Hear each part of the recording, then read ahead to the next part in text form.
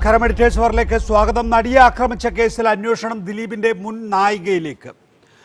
ദുബായിൽ സ്ഥിരതാമസമാക്കിയ നടിയെ ചോദ്യം ചെയ്യാനാണ് അന്വേഷണ സംഘത്തിന്റെ തീരുമാനം. പ്രവാസി സംരംഭകയായ സീരിയൽ താരത്തെയും നിർമ്മാതാവിനെയും ക്രൈംബ്രാഞ്ച് ചോദ്യം ചെയ്തു. ദിലീപിന്റെ മൊബൈൽ ഫോണിൽ നിന്നും ലഭിച്ച വിവരങ്ങളുടെ അടിസ്ഥാനത്തിൽ അന്വേഷണം പ്രമുഖ നടിയിലേക്കാണ് നീളുന്നത്. ദിലീപിന്റെ മുൻനായികയായ നടി ഇടവേളയ്ക്ക് ശേഷം ഈ അടുത്താണ് സിനിമയിലേക്ക് തിരിച്ചെത്തിയത്. ദുബായിൽ സ്ഥിരതാമസമാക്കിയ ഈ നടിയും ദിലീപും തമ്മിൽ അടുത്ത ബന്ധമുണ്ട്. ഇരുവരും തമ്മിലുള്ള വാട്സാപ്പ് ചാറ്റുകൾ നശിപ്പിച്ചതായാണ് സായ് ശങ്കർ പോലീസിന് നൽകിയ മൊഴി. ദിലീപിന്റെ നിർദ്ദേശപ്രകാരമാണ് കൃത്യം നിർവഹിച്ചതെന്നും പ്രാഥമിക ചോദ്യം ചെയ്യലിൽ സായ് സമ്മതിച്ചിട്ടുണ്ട്. കേസുമായി ബന്ധപ്പെട്ട ചില വിവരങ്ങൾ പരസ്പരം കൈമാറിയതായാണ് സൂചന. ഈ സാഹചര്യത്തിൽ നടിയെ വിശദമായി ചോദ്യം ചെയ്യാനാണ് അന്വേഷണ സംഘത്തിന്റെ തീരുമാനം. സാക്ഷികളെ സ്വാധീനിക്കാൻ ദിലീപ് നടിയുടെ സഹായം തേടിയിട്ടുണ്ടോ എന്ന കാര്യമാണ് പ്രധാനമായും ക്രൈംബ്രാഞ്ച് അന്വേഷിക്കുന്നത്. സാമ്പത്തിക ഇടപാടുകളും പരിശോധിക്കും. അതേസമയം പ്രവാസി സംരംഭകയായ സീരിയൽ നടിയെ അന്വേഷണ സംഘം ചോദ്യം ചെയ്തു. ദിലീപുമായി ഏറെ അടുപ്പമുള്ള നടിയെ തിരുവനന്തപുരം ചിത്രാഞ്ജലി സ്റ്റുഡിയോയിലാണ് ചോദ്യം ചെയ്തത്. ദിലീപിന്റെ സുഹൃത്തായ മറ്റൊരു സീരിയൽ നിർമ്മാതാവിനെയും ചോദ്യം ചെയ്തിട്ടുണ്ട്. മൊബൈൽ ഫോണിൽ നിന്നും ലഭിച്ച വിവരങ്ങളുടെ അടിസ്ഥാനത്തിൽ സിനിമാ രംഗത്തെ ദിലീപിന്റെ കൂടുതൽ സുഹൃത്തുക്കളിലേക്ക് അന്വേഷണം വ്യാപിപ്പിക്കാനാണ് ക്രൈംബ്രാഞ്ചിന്റെ തീരുമാനം. R Roshipal, reporter, Thiruvananthapuram. ഈ വിഷയത്തിൽ നമ്മോടൊപ്പം Prakash Bare, advocate Priyadarshan Thampi, Saji Nandyat, MV Sangameswaran, forensic expert George Joseph, retired SP എന്നിവരാണ് വിവിധ ഇടങ്ങളിൽ നമ്മോടൊപ്പം. ആദ്യം ശ്രീ സജി നന്ദ്യാട്ട്, ഒരു നായികയിലേക്കും ഒരു സംരംഭകയായിട്ടുള്ള സീരിയൽ നടിയിലേക്കും ഒരു സീരിയൽ നിർമ്മാതാവിലേക്കും ഒക്കെ അന്വേഷണം പോകുന്നുണ്ട് എന്നുള്ള കാര്യം താങ്കൾക്ക് അറിയാമോ? ഇല്ല, സത്യമായിട്ട് നിങ്ങൾ മാത്രം പറഞ്ഞപ്പോഴാണ്, നിങ്ങളിത് പറയുമ്പോഴാണ്, വേറെ ചാനലുകാരും പറയുകയോ ഒന്നും ചെയ്തിട്ടില്ല. കാരണം നിങ്ങൾക്ക് ഇത് ഇവിടുന്ന് ന്യൂസ് കിട്ടുന്നത് എനിക്ക് ഇതേ ചോദ്യം താങ്കൾ ഒരിക്കൽ എന്നോട് ചോദിച്ചിരുന്നു. ഏതാണെന്ന് ഓർമ്മയുണ്ടോ? ഉണ്ട്, പിന്നെ എനിക്കുണ്ട്. ഏതായിരുന്നു? ഫോറൻസിക് ദൃശ്യം വെളിയിൽ പോയെന്നുള്ള കാര്യം അന്ന് എന്തായിരുന്നു? എന്നിട്ട് അന്വേഷണം നടന്നിട്ട് എന്താ സ്ഥിരീകരിച്ച കാര്യങ്ങള്? അന്വേഷണം നടക്കുന്നുണ്ടെന്നും ആ അന്വേഷണത്തിന് ജഡ്ജ്മെന്റും വന്നു എന്നുള്ള കാര്യം അറിയാമല്ലോ. അല്ല, അതിനകത്ത് എന്താ ജഡ്ജ്മെന്റ് വന്നിരിക്കുന്നത്? എന്താണ് പോലും അറിയില്ലേ? അതിനകത്ത് ജഡ്ജ്മെന്റ് വന്നല്ലോ. അത് വളരെ ഗൗരവമായിട്ടുള്ള ഒരു ടാമ്പറിങ് അവിടെ നടന്നിട്ടുണ്ട് എന്നുള്ള ജഡ്ജ്മെന്റ് വന്ന കാര്യം അറിഞ്ഞില്ലേ താങ്കൾ? അതെ, ആ ജഡ്ജ്മെന്റ് ടാമ്പറിങ് പല ആരെങ്കിലും അത് കണ്ടോ? അതോ ആ രീതിയിലുള്ള ജഡ്ജ്മെന്റ് അല്ല. നോക്കട്ടെ, അത് അന്വേഷണം നടത്തിയല്ലേ, അത് ജഡ്ജിക്ക് അറിയാൻ കഴിയില്ലല്ലോ. അല്ല, അതാ പറഞ്ഞത്. അതിപ്പോ അന്വേഷിച്ചെന്താ കണ്ടുപിടിക്കാത്ത? അതേക്കുറിച്ചൊന്നും അന്വേഷണം വേണ്ടേ? അപ്പോ നമുക്കത് അറിയേണ്ട കാര്യമല്ലേ? ഒരു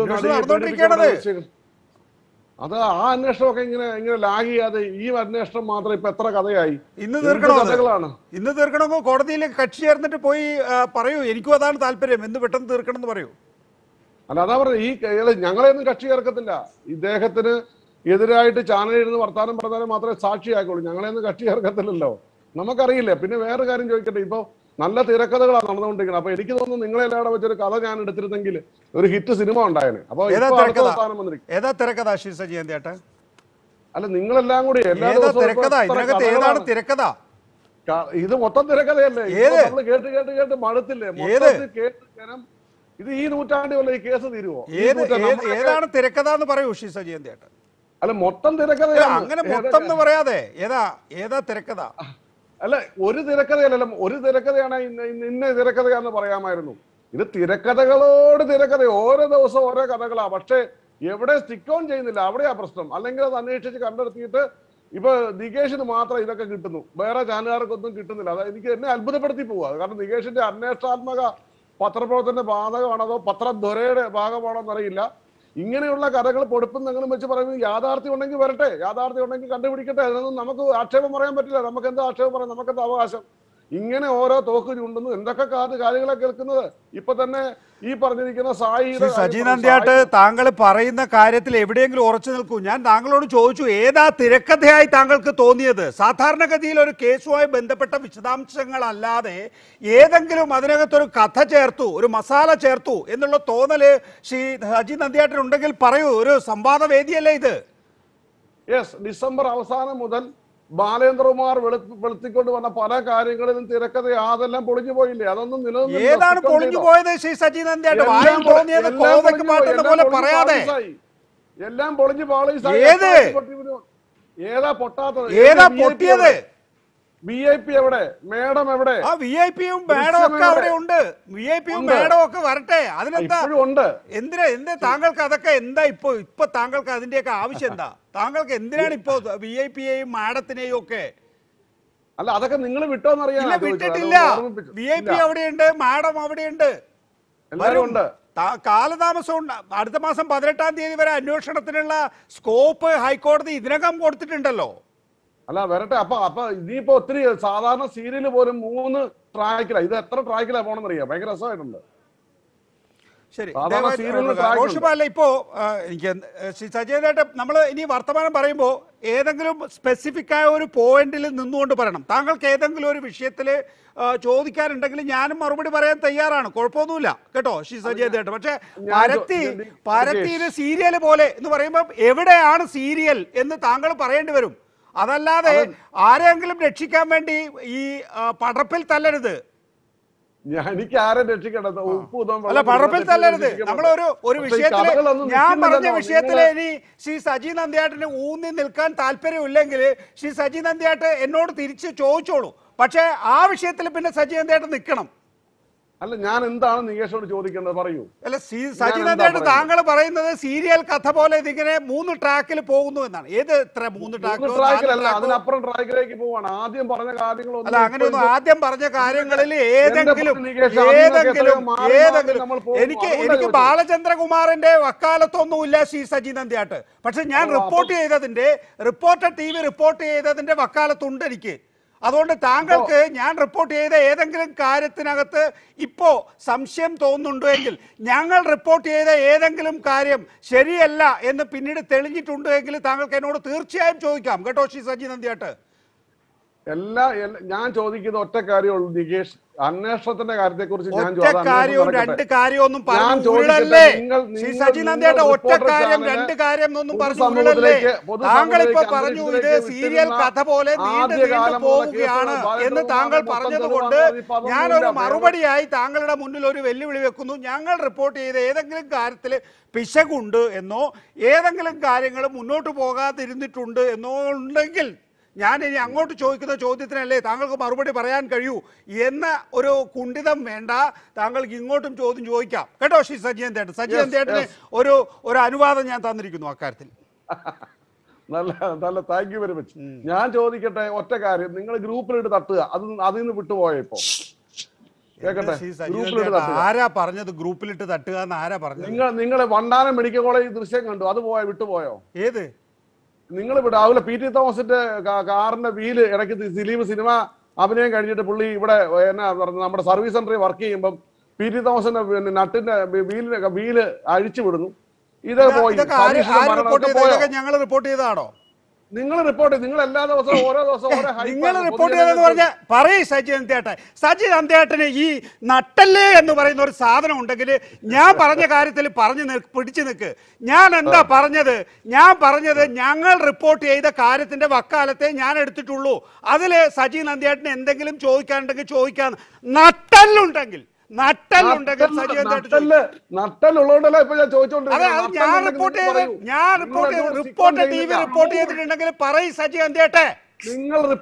നിങ്ങൾ ഡിസംബർ അവസാനം മുതൽ കഴിഞ്ഞ ദിവസം വരെ, കഴിഞ്ഞ വെള്ളിയാഴ്ച വരെ റിപ്പോർട്ട് ചെയ്ത കാര്യങ്ങൾ എവിടെ സ്റ്റിക്ക് ഓൺ ചെയ്യുന്നില്ല എന്ന് എന്റെ ഏത് കാര്യം? എല്ലാ കാര്യവും ഏത് കാര്യം പറ സജി നന്ദിയാട്ടെ. എല്ലാ കാര്യങ്ങളും എല്ലാ കാര്യം എന്ന് പറഞ്ഞാൽ ഏത് കാര്യം? ഒരു സ്പെസിഫിക് ആയി നിങ്ങൾക്ക് നാണമുണ്ടോ? നിങ്ങൾ ഇത്രയും ഈ ആളുകളുടെ മുമ്പിൽ വെല്ലുവിളിച്ചിട്ട് ഞങ്ങൾ റിപ്പോർട്ട് ചെയ്ത ഞങ്ങൾ റിപ്പോർട്ട് ചെയ്ത കാര്യത്തില് നിങ്ങളോട് ചോദ്യം ചോദിക്കാൻ പറഞ്ഞിട്ട് നിങ്ങൾ എല്ലാ കാര്യവും എന്ന് പറയാണോ? ഒരു കാര്യം പറയ് ശ്രീ സജി നന്ദിയാട്ടെ. അപ്പൊ റിപ്പോർട്ട് ചെയ്ത കാര്യങ്ങളെല്ലാം ശരിയാണ്. പിന്നെ എന്തിനാണ് നമുക്ക് ദിലീപിനെ അങ്ങ് പിടിച്ച് അകത്തിട്ടാ പോരെ? ദിലീപിനെതിരെ ആര് പറഞ്ഞു? ദിലീപിനെതിരെ ആര് പറഞ്ഞു? ഇതിനകത്ത് ദിലീപ് അടക്കം കുറെ അധികം പ്രതികളുണ്ട്. ആ പ്രതികളുടെ കാര്യമാണ് ഞങ്ങൾ പറയുന്നത്. ഞങ്ങളെ സംബന്ധിച്ചിടത്തോളം വീണ്ടും ആവർത്തിച്ചു പറയുന്നു, ആ പെൺകുട്ടിക്ക് ക്രൂര പീഡനം ഏറ്റുവാങ്ങേണ്ടി വന്നിട്ടുണ്ട്. ശ്രീ സജി നന്ദിയാട്ടെ ഒന്നുകൂടി ആ കുറ്റപത്രം ഒന്ന് എടുത്ത് വായിച്ചു നോക്ക്. ആ കുറ്റപത്രം എടുത്ത് വായിച്ചു നോക്കിയിട്ട് സജി നന്ദിയാട്ടിന്റെ അമ്മയുടെയും പെങ്ങളുടെയും കാര്യമൊന്നും ഞാൻ പറയുന്നില്ല. ഏറ്റവും ഡിസ്റ്റന്റ് ആയ റിലേറ്റീവിന്, ഏറ്റവും ഡിസ്റ്റന്റ് ആയിട്ടുള്ള സുഹൃത്തിന് അങ്ങനെ പറ്റിയിരുന്നെങ്കിൽ സജി നന്ദിയാട്ട് എന്ത് ചെയ്യുമായിരുന്നു? പറയൂ സജീവൻ.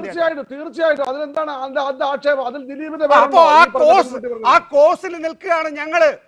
നിങ്ങൾക്ക് തോന്നും, നിങ്ങൾക്ക് വേറെ പലതും തോന്നും, നിങ്ങൾക്ക് വേറെ പലതും തോന്നും. കാരണം ആ താല്പര്യങ്ങൾ ഉള്ള ആളുകളെ സംബന്ധിച്ചിടത്തോളം നിങ്ങൾക്ക് വൈകാരികത വിക്ഷോഭമൊന്നുമല്ല.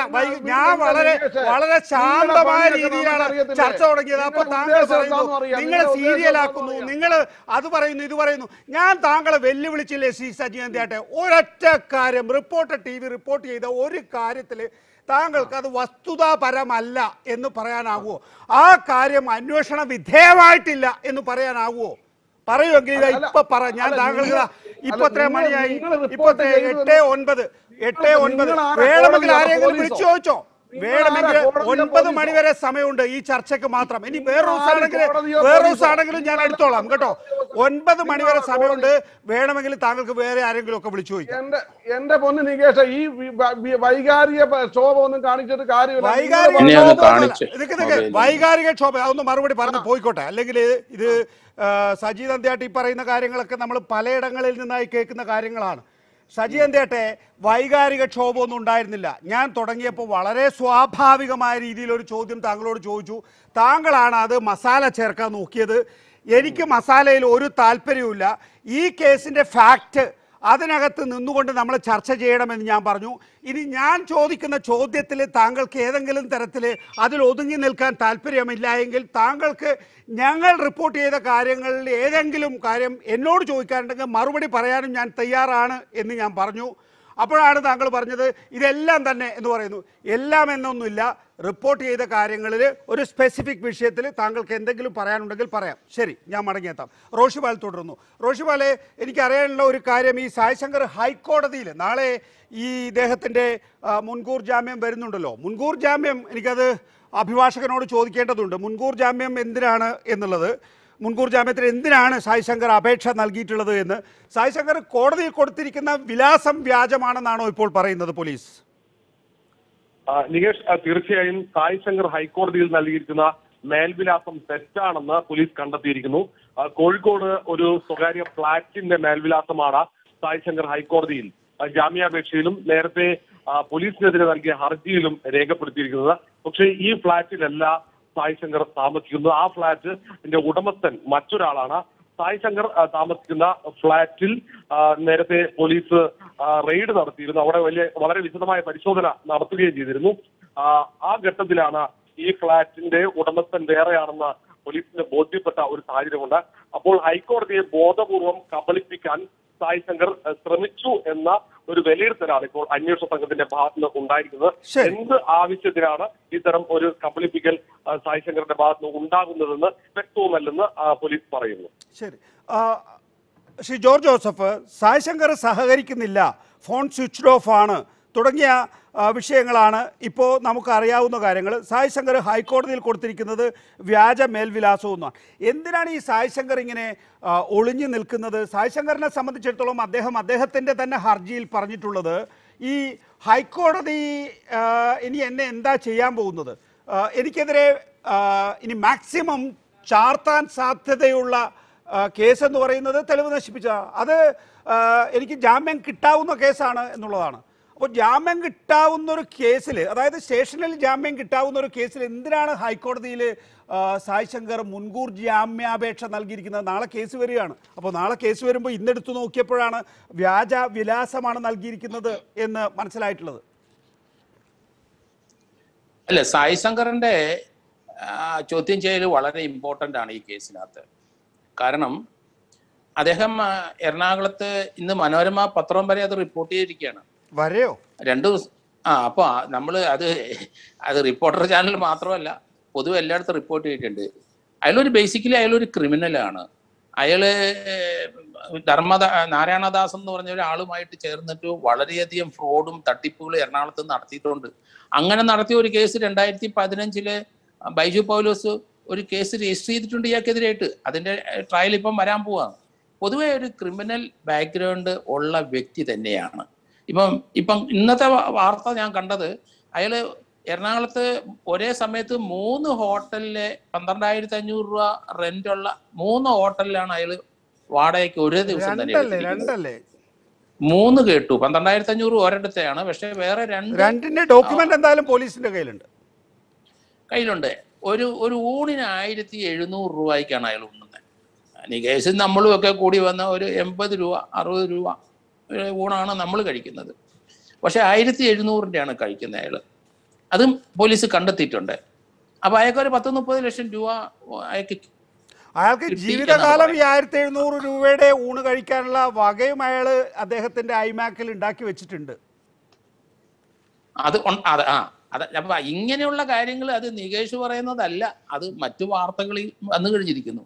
അതൊക്കെ വളരെ റിലയബിൾ ആയിട്ടാണ് എനിക്ക് തോന്നുന്നത്. കാരണം അങ്ങനെ ഒരു വാർത്ത വെറുതെ ഒന്നും ഇടാൻ ഒക്കില്ല. അത് സബ്സ്റ്റാൻഷ്യൽ എവിഡൻസ് പോലീസ് കണ്ടെത്തി കഴിഞ്ഞിട്ടുണ്ട്. ആ എവിഡൻസിന്റെ കുറേയൊക്കെ പത്രക്കാർ ചോർത്തിയെടുത്തിട്ടുണ്ടാവുന്ന ഞാൻ കരുതുന്നത്. ഏതായാലും ഇയാളെ സംബന്ധിച്ചിടത്തോളം അയാള് വളരെ ഇമ്പോർട്ടൻ്റ് ആയ ഞാൻ അതിനകത്ത് കാണുന്നത് കോഴിക്കോട്ടും അതുപോലെ തന്നെ തിരുവനന്തപുരത്തും അന്വേഷണവുമായിട്ട് ബന്ധപ്പെട്ട് ബൈജു പൈലോസ് കോഴിക്കോട്ടും തിരുവനന്തപുരത്തും വന്നപ്പോൾ ഇയാള് 2 സ്ഥലത്തും അങ്ങനെ നിൽക്കുന്ന സ്ഥലത്തിന്റെ ആ ലൊക്കേഷൻ, ടവർ ലൊക്കേഷൻ അയാൾ സെർച്ച് ചെയ്തിരിക്കുന്നു. അത് വളരെ ഇമ്പോർട്ടൻ്റ് ആണ്. ഇയാളുടെ കയ്യിൽ ഒരു തോക്കുണ്ട് എന്നുകൂടെ പറയുന്നു.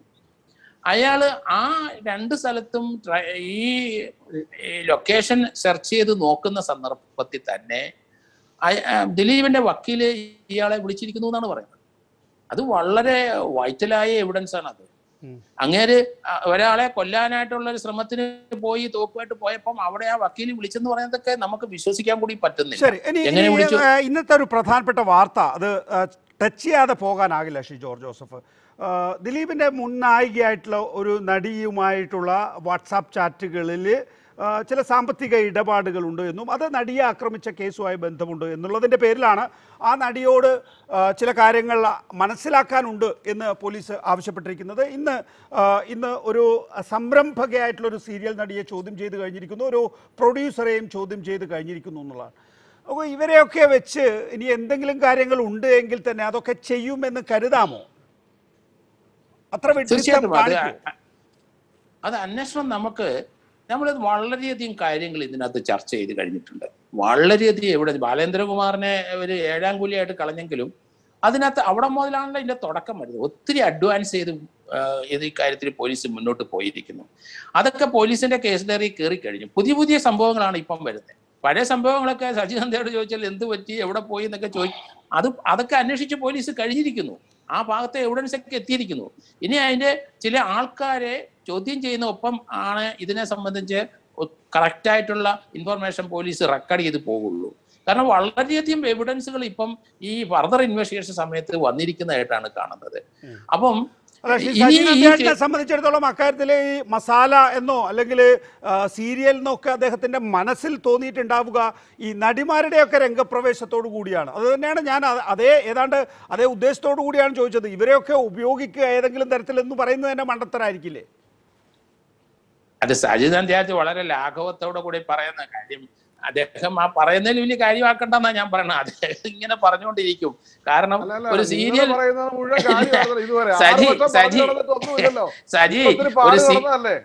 നിങ്ങൾ ഒത്തിരി പാട് നടന്നല്ലോ. ഞാൻ പറഞ്ഞല്ലോ പോലീസ് അന്വേഷിക്കട്ടെ, റിയൽ തെളിവ് കൊണ്ടുവരട്ടെ, അതിനൊന്നും നമുക്ക് ആക്ഷേപമില്ല. പക്ഷെ നിങ്ങളെ പോലെയുള്ളവർ 6 വർഷമായി പറഞ്ഞുകൊണ്ടിരുന്നിടത്ത് ഒരു സാധനവും ഒന്നും നിലനിന്നില്ലല്ലോ. അതിലാണ് സ്റ്റിക്ക് ഓൺ ചെയ്ത് നിങ്ങൾ എന്നും ഇങ്ങനെ ഓരോ കഥ പറഞ്ഞു വിടുക. ഇതിൽ ഏതെങ്കിലും ഒരു സാധനം റിയാലിറ്റി പറയും. ഈ പ്രാവശ്യം തന്നെ നിങ്ങൾ കൊണ്ടുവന്ന ഇതിനകത്ത് എവിടെയാണ് ആകെ ഗുണം? ബാലേന്ദ്രകുമാറിനെ കൊണ്ട് റീഓപ്പൺ ചെയ്യിക്കാൻ പറ്റി. അതൊരു ഗുണമായിട്ട് ഞാൻ കരുതുന്നുണ്ട്. അതല്ലാതെ നിങ്ങൾ പറഞ്ഞുകൊണ്ടിരുന്ന എല്ലാ തിരക്കഥയും പൊളിഞ്ഞ് പാളീസായി 8ആയിട്ട് പൊട്ടി, 1 പൊട്ടി, 9ആയിട്ട് പൊട്ടി. ഇനി ഈ നടിമാരുടെ കാര്യത്തിൽ കാര്യം കൊണ്ട് വരട്ടെ സാർ. ആർക്ക് ചെയ്ത നിക്കട്ടെ. ശരി, പറഞ്ഞു കഴിഞ്ഞല്ലോ സജി, ഞാൻ പറയണമെന്ന് കേക്ക്. കാരണം ഈ പറഞ്ഞ കാര്യങ്ങൾ 4-5 വർഷം കൊണ്ട് പറഞ്ഞുകൊണ്ടിരിക്കുന്നത് ആദ്യത്തെ കുറ്റച്ചാർജ് ഒന്ന് കാണുക. കുറ്റച്ചാർജിനകത്ത് ഇതൊക്കെ വന്നിട്ടുണ്ടോന്നാ നമ്മളൊന്നും അത് നമുക്ക് അറിയാൻ ഒക്കില്ല. ഇനിയിപ്പം ഈ രണ്ടാമത്തെ അന്വേഷണ ഉദ്യോഗസ്ഥന്മാരെ കൊലപ്പെടുത്താനുള്ള ഗൂഢാലോചന നടത്തി എന്നുള്ള കുറ്റച്ചാർജ് വരുമ്പോഴേ ഈ ഞങ്ങൾ പറഞ്ഞിരിക്കുന്ന കാര്യങ്ങൾ എത്രത്തോളം അതിനകത്ത് കയറി നമുക്ക് മനസ്സിലാക്കാൻ ഒക്കുള്ളൂ. അല്ലാതെ ഓരോ സമയത്ത് പോലീസ് വിടത്തില്ല, അവിടുന്ന് ചോർത്തിയെടുക്കുന്ന കാര്യങ്ങളാണ്. അപ്പം 2 കുറ്റച്ചാർജ് എന്തായാലും ആദ്യത്തെ കുറ്റച്ചാർജിന് ശേഷം ആരാ ചോർത്തിയെടുത്തത്? അതെനിക്ക് അറിഞ്ഞൂടാ. ഞാനല്ല, സജി കൂട്ടുകൃഷിയാണോ? ഇല്ല, ഞാൻ ആരെയും വിളിക്കാറുമില്ല, ഞാൻ ആരെയും കാണാറുമില്ല. ഞാൻ ഈ ചാനലിലും യൂട്യൂബിലും പത്രവാർത്തയിലൊക്കെ വരുന്ന കാര്യങ്ങളൊക്കെ തന്നെയാ പറയുന്നത്. എനിക്കൊരു കോണ്ടാക്റ്റും ബാലേന്ദ്രകുമാറുമായിട്ടില്ല, ആ റിപ്പോർട്ടർ ചാനലുമായിട്ടുമില്ല, ആരുമായിട്ടുമില്ല. അവരോട് ഞാൻ കൺസൾട്ട് ചെയ്യാറുമില്ല. പക്ഷേ ചില കാര്യങ്ങൾ കേൾക്കുമ്പോൾ ഒരു പോലീസ് ഒരു ചില കാര്യങ്ങൾ കേൾക്കുമ്പോൾ ഒരു ചുമ്മാ അങ്ങനെ ഒരു കേസുമായിട്ട് ബന്ധപ്പെട്ട് അങ്ങനെ ഒരു കാര്യം വരാം. അതിന് എത്ര റിലയബിലിറ്റി ഉണ്ട്, എത്ര ശതമാനം ഉണ്ടെന്നൊക്കെ കൃത്യമായിട്ട് മുൻ അന്വേഷണം എത്രയോ കേസ് നടത്തും. അപ്പൊ നമുക്കത് മനസ്സിലാകും.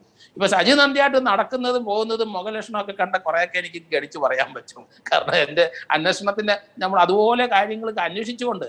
അപ്പൊ അതുകൊണ്ട് അങ്ങനെ ചില നിഗമനങ്ങളും ചില കാര്യങ്ങളുമാണ് ഞാൻ പറയുന്നത്. അല്ല, സജി നന്ദിയായിട്ട് അക്കാര്യത്തിൽ വിഷമിക്കേണ്ട. കാരണം ഓരോ ദിവസവും ഓരോ പുതിയ പുതിയ കാര്യങ്ങൾ വെളി വരിക, അതിൽ എത്രത്തോളം കാര്യങ്ങൾ കുറ്റച്ചാർജിനകത്ത് കയറിയെന്ന് മാത്രം നോക്കുക. ഇതെല്ലാം ഇതിന്റെ ഒരു 50% കയറിയിട്ടുണ്ടെങ്കിൽ സംഗതി പ്രശ്നം ഗുരുതരമാണ് എന്ന് വേണം കരുതാൻ. ശരി, ജോർജ് ജോസഫ്, ഞാൻ താങ്കളിലേക്ക് ബാക്കി കാര്യങ്ങളിലേക്ക് വരാം. ഇനി കുറച്ചുകൂടി ഗൗരവമുള്ള, എനിക്ക് തോന്നുന്നു സാങ്കേതിക വിദഗ്ധരായിട്ടുള്ള സംഗമേശ്വരൻ വരേണ്ടതുണ്ട്. ശ്രീ പ്രകാശ് ബാരെ, അതിന് വരുന്നതിന് മുമ്പ് ഈ ഷ്രെഡിങ് നടത്തിയിട്ടാണ്, അതുകൊണ്ടാണ് ഈ സന്ദേശങ്ങൾ റിട്രീവ് ചെയ്യാൻ സാധിക്കാത്തതെന്നാണ്. ഷ്രെഡിങ് നടത്തി, ഷ്രെഡ് ചെയ്യിച്ച് യൂഫെഡ് വെച്ച് പരിശോധിച്ച് നോക്കിയെന്നാണ്. അതായത് ഷ്രെഡ് ചെയ്ത് തിരിച്ചു കിട്ടുന്നുണ്ടോ എന്നറിയാൻ വേണ്ടി യൂഫെഡ് എന്ന് പറയുന്ന സോഫ്റ്റ്വെയർ ഉപയോഗിച്ച് ഒന്ന് പരിശോധിച്ച് നോക്കി. എന്നിട്ട് പോലും കിട്ടുന്നില്ല എന്ന് ഉറപ്പ് വരുത്തിയിട്ടാണ് സായി ശങ്കർ അദ്ദേഹത്തിൻ്റെ ഉദ്യമം അവസാനിപ്പിച്ചത് എന്ന്. അത് പിന്നെ ചണ്ഡീഗഡിലേക്ക് കൊണ്ടുപോകാനുള്ള പ്ലാനിലാണ് ഇപ്പോൾ നിൽക്കുന്നത്. ഞാൻ അതിൻ്റെ എന്താണ് തെളിവുകളെന്ന് നമ്മൾ കഴിഞ്ഞ ദിവസം കോടതി കാര്യങ്ങൾ അടക്കം ചർച്ച ചെയ്തിട്ടുണ്ടല്ലോ. കോടതിയിൽ നിന്നുള്ള ഒരു രേഖ അടക്കം ഡിലീറ്റ് ചെയ്തിട്ടുണ്ട് എന്നുള്ളത്. ഇങ്ങനെ ഷ്രെഡ് ചെയ്ത് കഴിഞ്ഞാൽ പിന്നെ കിട്ടാറില്ല എന്നാണോ? കിട്ടാൻ എളുപ്പമല്ല എന്നാണോ? കിട്ടാൻ എളുപ്പമില്ലാതാക്കുക എന്നുള്ളതാണല്ലോ ഇവർ ചെയ്യേണ്ടത്. എനിക്ക് തോന്നുന്നത് ഒരുപാട് 10-40 ആപ്പുകളൊക്കെയാണ് നമ്മളൊക്കെ ഇൻസ്റ്റാൾ ചെയ്യുന്നത്. 100 കണക്കിന് ആപ്പുകൾ ഇൻസ്റ്റാൾ ചെയ്യുക. 500-ലധികം ആപ്പ് ഉണ്ടെന്നാണ് പറഞ്ഞത്. അപ്പൊ അത് അസാധാരണമായിട്ടുള്ള കാര്യമാണ്. അപ്പൊ അത് പിന്നെയും ഇൻസ്റ്റാൾ ചെയ്ത് നേരത്തെ ഹാർഡ് ഡിസ്കിലുള്ള ഫുട് പ്രിന്റുകളൊക്കെ മായ്ച്ച് കളയാനുള്ള ശ്രമമാണ്.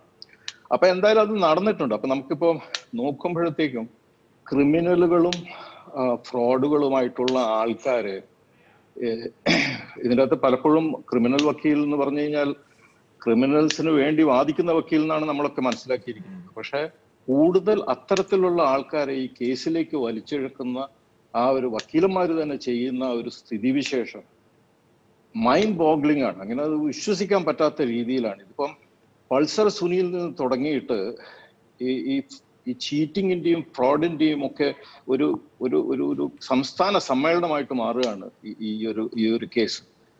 എനിക്ക് തോന്നുന്നത് ഒരു സക്സസ്ഫുൾ ആയിട്ടുള്ള ഒരു വക്കീൽ എന്ന് പറഞ്ഞു കഴിഞ്ഞാൽ എന്താണ്, കാരണം ഇപ്പം ഈ കേസിന്റെ കാര്യം നോക്കി കഴിഞ്ഞാൽ രാഷ്ട്രീയക്കാരാണെങ്കിലും സിനിമാക്കാരാണെങ്കിലും പോലീസുകാരാണെങ്കിലും പിന്നെ നീതിന്യായ വ്യവസ്ഥയിലെ ആൾക്കാരാണെങ്കിലും ഒക്കെ ഇങ്ങനെ ഡിവൈഡ് ചെയ്തിട്ട് രണ്ട് സൈഡിൽ നിൽക്കുന്ന ഒരു ചിത്രമാണ് നമുക്ക് കാണുന്നത്. ഇതില് എനിക്കെന്തുണ്ട് കാര്യം, അതിനനുസരിച്ചാണ് ഞാൻ അഭിപ്രായം പറയാമെന്ന് പറയുന്ന ഒരുപാട് ആൾക്കാരുണ്ട്. പക്ഷെ ഒരു ഘട്ടം വരെ ഒരു കൺവെൻഷണൽ രീതിയിലുള്ള സക്സസ്ഫുൾ കേസ് നടത്തുക എന്ന് പറഞ്ഞു കഴിഞ്ഞാൽ സാക്ഷികളെ കൂറുമാറ്റുക, ഒരുപാട് വക്കീലന്മാരെ കൊണ്ടുവന്നിട്ട് പ്രോസിക്യൂട്ടേഴ്സിനെ ഇന്റിമിഡേറ്റ് ചെയ്യുക, അല്ലെങ്കിൽ ജഡ്ജസിനെ, ഞാൻ അങ്ങനെ അലി ചെയ്യുന്നില്ല, പക്ഷെ ഇതൊക്കെ സാധാരണ നടക്കുന്ന ജഡ്ജസിനെ ബയാസ് ചെയ്യിക്കുക, ഇത്തരത്തിലുള്ള കാര്യങ്ങളാണ്. പക്ഷേ ദ മൊമെന്റ് ഈ ഹാർഡ് എവിഡൻസ് എന്ന് പറഞ്ഞ ഡേറ്റ വന്നതിന് ശേഷം പിന്നെ ഒരുമാതിരി പറക്കും തളികയുള്ള സീനാണ്. പിന്നെ ചെയ്ത് കൂട്ടിയിരിക്കുന്ന കാര്യങ്ങളുടെ എണ്ണം നോക്കിക്കഴിഞ്ഞാൽ തുടരന്വേഷണം വേണ്ട, പുതിയ അന്വേഷണം വേണ്ട, ഫോണ് തരില്ല, ഫോണ് ഡിലീറ്റ് ചെയ്തിട്ടില്ല, പിന്നെ വേറൊരു കേസിൽ അതൊക്കെ നമ്മൾ നേരത്തെ പറഞ്ഞു കഴിഞ്ഞിട്ടുള്ളതാണ് ശ്രീ പ്രകാശ് ബാല. എൻ്റെ ചോദ്യം, ഈ ഷ്രെഡ് ചെയ്ത് നശിപ്പിച്ചതിന് ശേഷം യൂഫെഡ് വെച്ച് വീണ്ടും പരിശോധിച്ച് നോക്കിയപ്പോൾ അത് റിട്രീവ് ചെയ്യാൻ കഴിയുന്നില്ല എന്ന് മനസ്സിലാക്കി. യൂഫെഡ് എന്ന് പറയുന്ന ഒരു സോഫ്റ്റ്വെയർ. ഞാൻ സംഗമേശ്വരനിലേക്ക് പോട്ടെ. ശ്രീ സംഗമേശ്വരൻ, താങ്കൾക്ക് ഇപ്പോൾ പോലീസ് അവസാനം കണ്ടെത്തിയിരിക്കുന്നത്, ഞാൻ നേരത്തെ കഴിഞ്ഞ ദിവസം നമ്മൾ ചർച്ച ചെയ്തൊരു വിഷയമുണ്ട്, ഒരു കോടതി രേഖ പോലും ഈ ഫോണിൽ ഉണ്ടായിരുന്നു എന്ന്.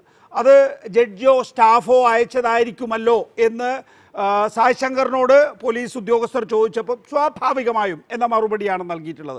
അപ്പോൾ എന്താണ് ഇത് തിരികെ പിടിക്കുന്നതിന് ബുദ്ധിമുട്ട് എന്നുള്ളതായിരുന്നു നമ്മൾ കഴിഞ്ഞ ദിവസം ചർച്ച ചെയ്തിട്ടുള്ളത്. ഇന്ന് ആ കാര്യം അന്വേഷിക്കുമ്പോൾ ലഭ്യമാകുന്ന വിവരം ഇതാണ്.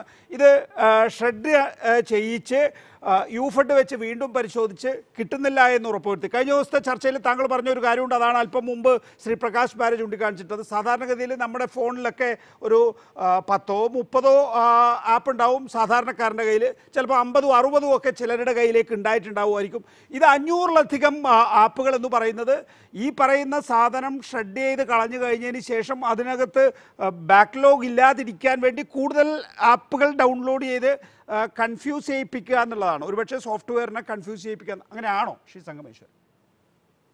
ഓക്കെ, അപ്പൊ ഇതില് ഈ ഷ്രെഡ് ചെയ്യുന്നത് ശരിക്കും പറഞ്ഞു കഴിഞ്ഞാൽ അത് ഞാൻ പലതവണ പറഞ്ഞിട്ടുള്ളതാണ്. അത് നമ്മൾ എത്ര പാസ് യൂസ് ചെയ്യുന്നു, അതുപോലെ എന്ത് ടൂൾ യൂസ് ചെയ്യുന്നുള്ളതനുസരിച്ചിരിക്കും ഇത് ചെയ്യുന്നത്. ഇതിപ്പോ ഈ പാമ്പ് കടി ഏറ്റു കഴിഞ്ഞാൽ ഏത് പാമ്പാണ് കടിച്ചതെന്ന് അറിഞ്ഞാൽ മാത്രമേ അതിനുള്ള ആന്റിവെനം കൊടുക്കാൻ പറ്റുള്ളൂ. അതുപോലെയാണ് ആ ടൂൾസ് ഒക്കെ യൂസ് ചെയ്യുന്നത്.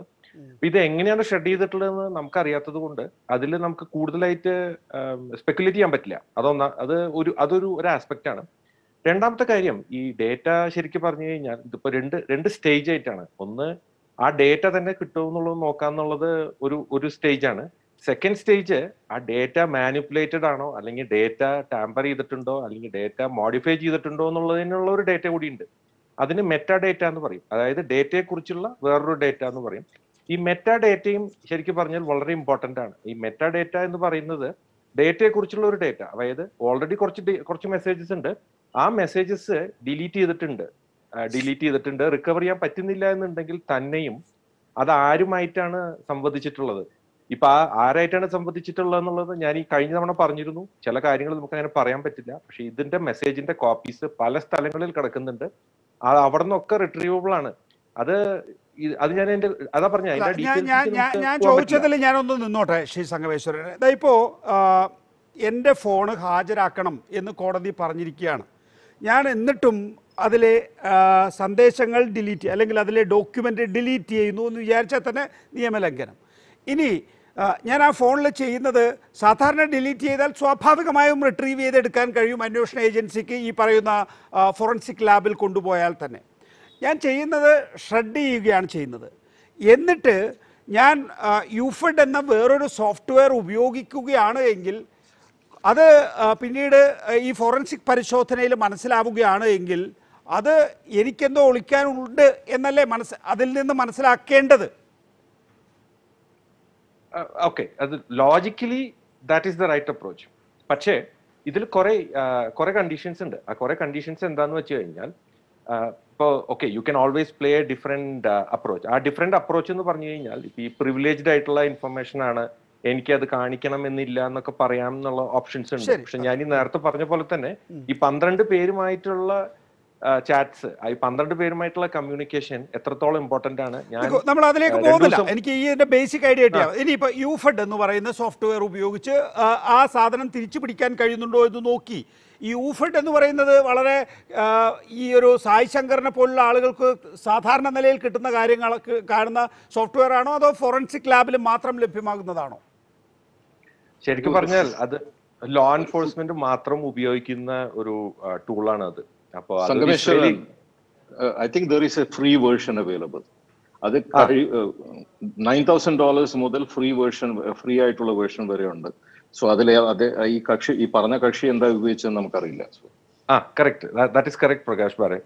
അപ്പോൾ അതില് ആ 2 വേർഷൻസ് ഉള്ളതിൽ ചില ലിമിറ്റേഷൻസ് ഉണ്ട്. ആ ലിമിറ്റേഷൻസ് എന്താണെന്നുള്ളത് ഞാൻ ഡിസ്ക്ലോസ് ചെയ്യുന്നില്ല. പക്ഷേ ഇതിന്റെ പെയ്ഡ് വേർഷൻ ശ്രീ പ്രകാശ് ബാര, അത് അവൈലബിൾ ആണ്, സോഫ്റ്റ്വെയർ അവൈലബിൾ ആണ്. $9,000 ഓൺവേർഡ്സ് നിങ്ങൾക്ക് വേണമെങ്കിൽ ലീഗലി പർച്ചേസ് ചെയ്യാം. ഫുൾ കേപ്പബിലിറ്റി 9,000 പർച്ചേസ് ചെയ്യാം. ലോ കേപ്പബിലിറ്റി നിങ്ങൾക്ക് ഫ്രീ ആയിട്ടുള്ള വേർഷനും ഉണ്ട്. അതിപ്പം ഈ കക്ഷി ഏതാണ് ഉപയോഗിച്ചത് നമുക്കറിയില്ല. അപ്പം ഫ്രീ ആയിട്ടുള്ള വേർഷൻ ഉപയോഗിച്ചിട്ടാണ് നോക്കിയതെങ്കിൽ അതിനേക്കാളും കഴിവ് കൂടിയ ഫുൾ വേർഷൻ ഉപയോഗിച്ച് കഴിഞ്ഞാൽ അതിനേക്കാളും കൂടുതൽ കാര്യങ്ങൾ ഇതിനകത്ത് കാണാൻ പറ്റും.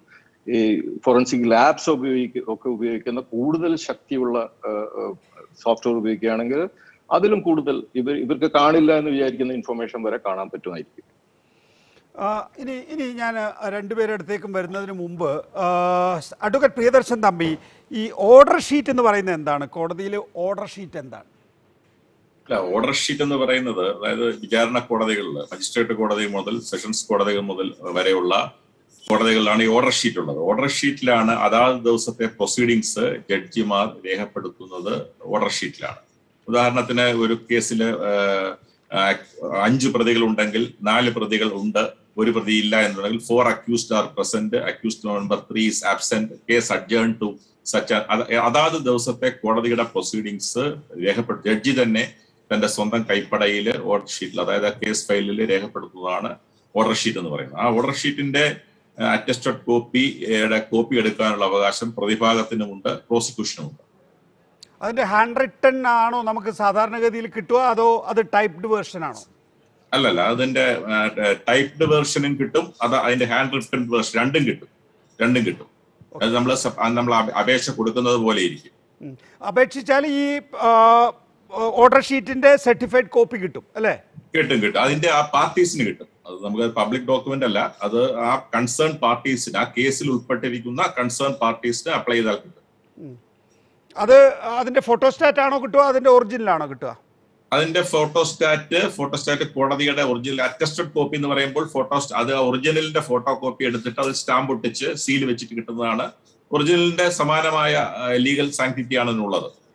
എൻ്റെ ഫോണിൽ അതിൻ്റെ ഒരു കളർ ഫോട്ടോ ഉണ്ടെങ്കിലോ, അതായത് ഫോട്ടോസ്റ്റാറ്റ് കോപ്പി അല്ല എന്ന് അറിയിക്കുന്നതിന് വേണ്ടിയിട്ടാണ് ഞാൻ ഒരു കളർ കോപ്പി ഉണ്ടെങ്കിലോ എന്ന് ചോദിച്ചത്. അല്ല, അത് എനിക്ക് തോന്നുന്നു കോടതിയിൽ നിന്ന് എടുത്തതിന്റെ കോപ്പി, കളർ കോപ്പി എടുത്തതായിരിക്കാം. അത് ലീഗലാണോ ഇല്ലീഗലാണോ? അത് എങ്ങനെ അത് കരസ്ഥമാക്കി എന്നുള്ളതാണ് പ്രധാനപ്പെട്ട പ്രശ്നം. അത് ലീഗലാണോ ഇല്ലീഗലാണോ എന്ന് നമ്മൾ കണക്കാക്കണമെങ്കിൽ എങ്ങനെ ഇത് കൈവശപ്പെടുത്തി, ഈ കോപ്പി ലീഗലായിട്ട് അല്ലാതെയാണോ കൈവശപ്പെടുത്തിയത് എന്നുള്ള അതിനെക്കുറിച്ച് അന്വേഷിക്കേണ്ടി വരും. അല്ല, ലീഗൽ എന്ന് പറയുമ്പോൾ ഞാനൊരു ജഡ്ജാണെങ്കിൽ അത് എൻ്റെ കയ്യിലല്ലേ ഉണ്ടാകാൻ പാടുള്ളൂ, അല്ലെങ്കിൽ ആ പറയുന്ന ഡോക്യുമെന്റ് കൈകാര്യം ചെയ്യുന്ന കോർട്ട് ഓഫീസർക്ക് മാത്രമാണ് അത് ഉണ്ടാവുക അല്ലേ? അതെ. അത് അല്ലാതെ ഈ പ്രതിഭാഗത്തിന്റെ അഭിഭാഷകൻ ആരെങ്കിലും ഇത് അപേക്ഷ കൊടുത്തിട്ട് എടുത്തിട്ടുണ്ടോ എന്ന് നമുക്കറിയില്ല. എടുത്തിട്ടുണ്ടെങ്കിൽ അവർക്ക് കൈവശം വെക്കാം, ഈ ഓർഡർ ഷീറ്റിന്റെ കോപ്പി എടുക്കാം. പ്രതിഭാഗത്തിന് ഉദാഹരണത്തിന് ഒരു കേസിലെ ഒരു പ്രതിക്ക് എന്തെങ്കിലും കാരണങ്ങൾ കൊണ്ട് ആ ഓർഡർ ഷീറ്റിൽ കോപ്പി എടുക്കാൻ സാധിക്കും. അവർക്ക് അതിന്റെ കോപ്പി അപേക്ഷ കൊടുത്താൽ അതിന്റെ പ്രിസ്ക്രൈബ്ഡ് ആ സ്റ്റാമ്പ് വെച്ചാൽ തീർച്ചയായിട്ടും അവർക്ക് കോടതിയിൽ നിന്ന് ലഭിക്കും. സ്റ്റാമ്പ് വെച്ചതാണെങ്കിൽ അത് ലീഗലി ഞാൻ അപേക്ഷ കൊടുത്ത് വാങ്ങിയതാണ്, ഞാൻ ഉൾപ്പെട്ട ഒരു കേസിൽ എന്താണ് കോടതിയിൽ ഇന്ന് നടന്നത് എന്ന് സംബന്ധിച്ചുള്ള ഒരു വ്യക്തതയും ഒരു റെക്കോർഡുമാണത് അല്ലേ? അതെ, തീർച്ചയായിട്ടും. അപ്പോൾ ശ്രീ ജോർജ് ജോസഫ് നേരത്തെ ചൂണ്ടിക്കാണിച്ച ആ വിഷയത്തിലേക്ക് തന്നെ തിരികെ പോവുകയാണ്. അതായത് ഈ കേസിൽ വ്യാജ മേൽവിലാസം കൊടുക്കുന്നു, ഈ കേസിൽ ഇതുവരെ ഹാജരാകാൻ പറഞ്ഞിട്ട് ഹാജരായിട്ടില്ല, ഫോൺ സ്വിച്ച് ഓഫ് ചെയ്യുന്നു, ഒളിവിൽ കഴിയുന്നു. സായ് ശങ്കറെ സംബന്ധിച്ചിടത്തോളം അദ്ദേഹം എത്ര കണ്ട് പ്രധാനപ്പെട്ടതാണ്. ഇപ്പോൾ അദ്ദേഹം തന്നെ അദ്ദേഹത്തിൻ്റെ ഹർജിയിൽ ചൂണ്ടിക്കാണിച്ചിട്ടുണ്ട് ഇത് തെളിവ് നശിപ്പിക്കൽ മാത്രമാണ്. പക്ഷേ തെളിവ് നശിപ്പിക്കലിന് ജാമ്യമുണ്ട് എന്നുള്ളത് കൊണ്ട് തന്നെ അദ്ദേഹം മറ്റേതെങ്കിലും കേസിൽ പോലീസ് ഉൾപ്പെടുത്തുമോ എന്ന് ഭയക്കുന്നത് കൊണ്ടും ആശങ്കപ്പെടുന്നത് കൊണ്ടും ആയിരിക്കാം മുൻകൂർ ജാമ്യാപേക്ഷ നൽകിയിരിക്കുന്നത്. ഏതായാലും നാളെ അത് ഹൈക്കോടതിയിൽ വരുന്നുണ്ടെങ്കിൽ തന്നെയും ഈ കേസിൻ്റെ ആരൂഢം എന്ന് പറയാവുന്ന ദിലീപ് അടക്കമുള്ള പ്രതികൾക്ക് സ്വാഭാവികമായിട്ടും മുൻകൂർ ജാമ്യം നൽകിയതുകൊണ്ട് അതിൻ്റെ ഭാഗമായ സായ് ശങ്കറിന് ജാമ്യം ലഭിക്കാതിരിക്കാനുള്ള സാധ്യതയില്ല. അതുകൊണ്ട് പോലീസ് എന്തിനാണ് ഈ ജാമ്യാപേക്ഷയിലൊക്കെ ഇത്രയും കളിച്ചുകൊണ്ടിരിക്കുന്നത്? സ്വാഭാവികമായിട്ടും സായ് ശങ്കറിന് ജാമ്യത്തിനുള്ള അർഹതയുണ്ട് എന്നുള്ള നിലയിലൊരു നിലപാടെടുത്ത് പോവുകയും അദ്ദേഹത്തിൽ നിന്ന് കാര്യങ്ങൾ ചോദ്യം ചെയ്യലിലൂടെ മനസ്സിലാക്കുകയും ചെയ്യല്ലേ വേണ്ടത് ശ്രീ ജോർജ് ജോസഫ്? ഇല്ല, നേരത്തെ ഈ 120B അതുപോലെ ഗൂഢാലോചന കേസിനകത്ത് ജാമ്യം ഏതായാലും അത് ഒരു ദിലീപിനും മറ്റുള്ളവർക്കും കോടതി കൊടുത്തു. ആ സമയത്ത് ഇൻവെസ്റ്റിഗേഷൻ ഇത്ര അഡ്വാൻസ്ഡ് ആയിരുന്നില്ല. അതിനുശേഷമാണ് സായ് ശങ്കറിന്റെ പ്രശ്നങ്ങളൊക്കെ അതിൽ എവിഡൻസിലോട്ടൊക്കെ വരുന്നത്. ഇപ്പോഴത്തെ സായ് ശങ്കറിന്റെ അതിനുശേഷം കൊടുത്തത് കോടതി സാധാരണഗതിയിൽ അത് കൊടുക്കാനുള്ള സാധ്യത കാണുന്നില്ല. അത് എവിഡൻസ് നശിപ്പിച്ച് മാത്രമല്ലല്ലോ, അതിനപ്പുറത്ത് ഒരു ഗൂഢാലോചനയുടെ ഭാഗമായിട്ടാണോ ഇങ്ങേര് ഈ അന്വേഷണ ഉദ്യോഗസ്ഥന്റെ പുറകില് കോഴിക്കോടും ട്രിവാൻഡ്രത്തും വന്നതോ അല്ലെങ്കിൽ കോഴിക്കോടും ട്രിവാൻഡ്രത്തും ഉണ്ടോ ഇല്ലെന്ന് നോക്കിയത്. അങ്ങനെ ഒരു നീക്കം നടത്തി കഴിഞ്ഞാൽ പിന്നെ ജാമ്യം കിട്ടാനുള്ള സാധ്യത കുറവാണ്. തെളിവ് നശിപ്പിച്ചു എന്ന് പറയുന്നതിന് ചിലപ്പം ആ ഒരു ഒഫൻസ് മാത്രമേ ഉള്ളൂ എങ്കിൽ ജാമ്യം കിട്ടാൻ സാധ്യതയുണ്ട്. പക്ഷേ അതിലപ്പുറത്തോട്ട് ഗൂഢാലോചന ഞാൻ നേരത്തെ പോലെ പറയുന്നത് അതുകൊണ്ടാണ് 120B ഗൂഢാലോചന മാത്രമല്ല, ഒരു ഇഞ്ചെങ്കിലും അപ്പുറത്തോട്ട് ഗൂഢാലോചനയുടെ ഫലമായി ഒരു അറ്റംപ്റ്റിലോട്ട് ഒരു ഇഞ്ചെങ്കിലും മുന്നോട്ട് പോയിട്ടുണ്ടെങ്കിൽ അത് തീർച്ചയായിട്ടും വളരെ സീരിയസ് ആയ കാര്യമാണ്. കാരണം അതുകൊണ്ട് ബെയിൽ കിട്ടാനുള്ള സാധ്യത വളരെ കുറവാണ്. അത് തന്നെയല്ല, ഒരു മിനിറ്റ് ഒന്ന് ശ്രീ സജി എന്തിയാട്ടെ, എന്തിനാകാം സായ് ശങ്കർ ഇപ്പോഴും ഒളിവിൽ കഴിയുന്നത്? നികേഷ്, ഈ സായ് ശങ്കറെ എനിക്കറിയത്തില്ല. നിങ്ങൾ ഈ എന്റെ ഒരു ധാരണ എന്ന് പറയുന്നത് കഴിഞ്ഞ ദിവസം നികേഷ് തന്നെ ആ പുള്ളിയെ കുഴപ്പത്തിലാക്കിയെന്ന് എനിക്ക് തോന്നുന്നത്. കാരണം നികേഷിന്റെ ചർച്ചയിൽ അദ്ദേഹം കടന്നു വന്നായിരുന്നല്ലോ, ഞാൻ ആ ചർച്ച കണ്ടിരുന്നു പിന്നീട് യൂട്യൂബിൽ. ആ ചർച്ചയിൽ കടന്നു വന്നപ്പോൾ അദ്ദേഹം പറഞ്ഞല്ലോ, ഞാൻ 3 മണിക്കൂർ എന്നെ ചോദ്യം ചെയ്ത് ഞാൻ റെക്കോർഡ് ചെയ്ത് വെച്ചെന്ന്. അവിടെയാണ് പുള്ളി പൊളിഞ്ഞതെന്ന് എനിക്ക് തോന്നുന്നത്. കാരണം പോലീസ് വിടുവോ നമുക്കറിയാമല്ലോ. ആ റെക്കോർഡ് ചെയ്ത് വെച്ചിട്ടുണ്ടെങ്കിൽ സ്വാഭാവികമായും രാമൻപിള്ളയുടെ അടുത്ത് പോയി ചാരനാകണമെന്നൊക്കെ പറഞ്ഞ കാര്യങ്ങളൊക്കെ പുള്ളി പറയുന്നത് നമ്മൾ കേട്ടു. അടുത്ത സംഭവം, ഇദ്ദേഹം 3 മണിക്കൂർ റെക്കോർഡ് ചെയ്ത് വെച്ചിട്ടുണ്ടെന്ന് പറഞ്ഞാൽ പിന്നെ പോലീസ് വിടുവോ? അത് ആരെയുള്ള അവർ വിടത്തില്ല, അവരതിന് പുറകെ പോകും. അതൊക്കെ അവരുടെ രീതിയാണ്. പിന്നെ അദ്ദേഹം എന്തിനാണ് എന്ന് വെച്ചാൽ അദ്ദേഹം ഭയപ്പെടുന്നുണ്ടാവും. അദ്ദേഹത്തിന് ഇപ്പോൾ ഈ കേസിൽ തെളിവ് നശിപ്പിക്കുന്നതിന് ജാമ്യം കിട്ടുന്നതാണെങ്കിൽ തന്നെയും അദ്ദേഹത്തിന് മറ്റു കേസിൽ അദ്ദേഹത്തിന് ചാർത്തി കിട്ടുമെന്ന് പേടിയുണ്ടാവും. സ്വാഭാവികമാണ്. ഇപ്പോൾ അദ്ദേഹം പോലീസിന്റെ ശത്രുവാണല്ലോ.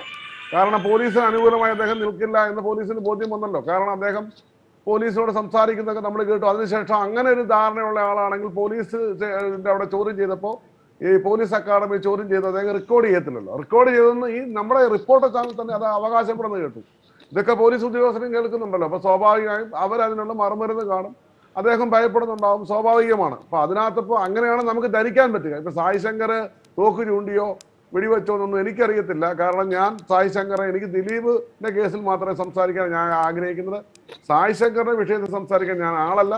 സായ് ശങ്കർ ആരാണെന്ന് ചോദിച്ചാൽ എനിക്കറിയില്ല. എനിക്ക് അദ്ദേഹത്തെ ഈ TV കണ്ടുള്ള പരിചയമുള്ളൂ, നിങ്ങൾ പറഞ്ഞുള്ള പരിചയമുള്ളൂ. ഇനി അദ്ദേഹം പറയുന്നത് ശരിയാണോ തെറ്റാണോ? ഇപ്പൊ അദ്ദേഹം ഒളിവിലാണെന്ന് പറയുന്നു. അപ്പോൾ പോലീസ് പല കാര്യങ്ങൾ പറയുന്നു. ഒളിവിലായിരിക്കുമ്പോൾ അദ്ദേഹത്തിന് അന്ന് മറുപടി പറയാൻ പറ്റാത്തത് പോലീസ് പറയുന്നത് മൊത്തം ശരിയാണോ ഇനി ശരിയല്ലയോ എന്നുള്ള കാര്യത്തെക്കുറിച്ചൊക്കെ വരും ദിവസം. പക്ഷേ ശരിയാണ്, സായ് ശങ്കർ പറഞ്ഞു അദ്ദേഹം പോലീസ് ചോദ്യം ചെയ്ത കാര്യം അദ്ദേഹം റെക്കോർഡ് ചെയ്ത് വെച്ചിട്ടുണ്ട് എന്ന് എന്നോട് അദ്ദേഹം പറയുകയും ചെയ്തു. അത് നിങ്ങൾക്ക് തരാമെന്ന് പറഞ്ഞു. പക്ഷെ തന്നത് വളരെ നിരുപദ്രവകരമായിട്ടുള്ള ഒരു ഭാഗമാണ് തന്നത്. അങ്ങനെയാണെങ്കിൽ ഈ രാമൻപിള്ളയുടെ ചാരനാകാൻ വേണ്ടി നീ ഞങ്ങളുടെ കൂടെ നിൽക്കണമെന്ന് ബൈജു കെ പൗലോസ് പറഞ്ഞിട്ടുണ്ടെങ്കിൽ അതല്ലേ പുറത്തുവിടേണ്ടത്? അല്ല, അദ്ദേഹം അന്ന് പറഞ്ഞു കേട്ടല്ലോ, ഞാൻ കേട്ടല്ലോ. അദ്ദേഹം അന്ന് നിങ്ങളുടെ ചാനലിൽ പറയുന്നത് കേട്ടു. അദ്ദേഹം അത് കൊടുക്കാൻ തയ്യാറാണ്. കോടതി അത് ആവശ്യപ്പെടുന്ന പക്ഷെ കൊടുക്കാൻ സ്വാഭാവികമായിട്ട് അദ്ദേഹം രാമൻപിള്ള വക്കീലിനും കൊടുത്ത് കാണുമല്ലോ. അദ്ദേഹം അങ്ങനെ ചെയ്തിട്ടുണ്ടെങ്കിൽ നമുക്കറിയില്ല. റെക്കോർഡ് ചെയ്തോ അതോ അദ്ദേഹത്തിന് പെരട്ടാൻ പറഞ്ഞതാണോ, അദ്ദേഹത്തിന്റെ പുറകെ ഇല്ലാതിരിക്കാൻ പറഞ്ഞതാണെന്ന് നമുക്ക് അറിയാൻ പറ്റില്ല. അദ്ദേഹത്തിന് മാത്രമേ ആ സത്യം അറിയത്തുള്ളൂ, അല്ലേ? പിന്നെ ഇവിടെ അതിന് താങ്കൾക്ക് ചോദിക്കാനുള്ള ചോദിച്ചോളൂ. പക്ഷേ ഇവിടെ നോക്കൂ, ദിലീപ് വലിയൊരു അബദ്ധം ഇവിടെ കാണിച്ചോ? താങ്കൾ പറഞ്ഞു ഞാൻ ദിലീപിന് വേണ്ടി മാത്രം വാദിക്കാൻ വന്നതാണ് എന്ന്. അതുകൊണ്ടാണ് ഞാൻ ദിലീപിലേക്ക് പോകുന്നത്. ദിലീപ് വലിയൊരു അബദ്ധം കാണിച്ചോ? ഈ പറയുന്ന സായ് ശങ്കർ എന്ന് പറയുന്ന നേരത്തെ ക്രിമിനൽ ബാക്ക്ഗ്രൗണ്ടുള്ള നിരവധി ക്രിമിനൽ കേസുകളുടെ ഒരാളുടെ നമ്മുടെ സ്മാർട്ട് ഫോൺ ഒരാൾക്ക് കയ്യിൽ കൊടുക്കാൻ പാടില്ല എന്നാണ് പറയുന്നത് 2 മിനിറ്റ്.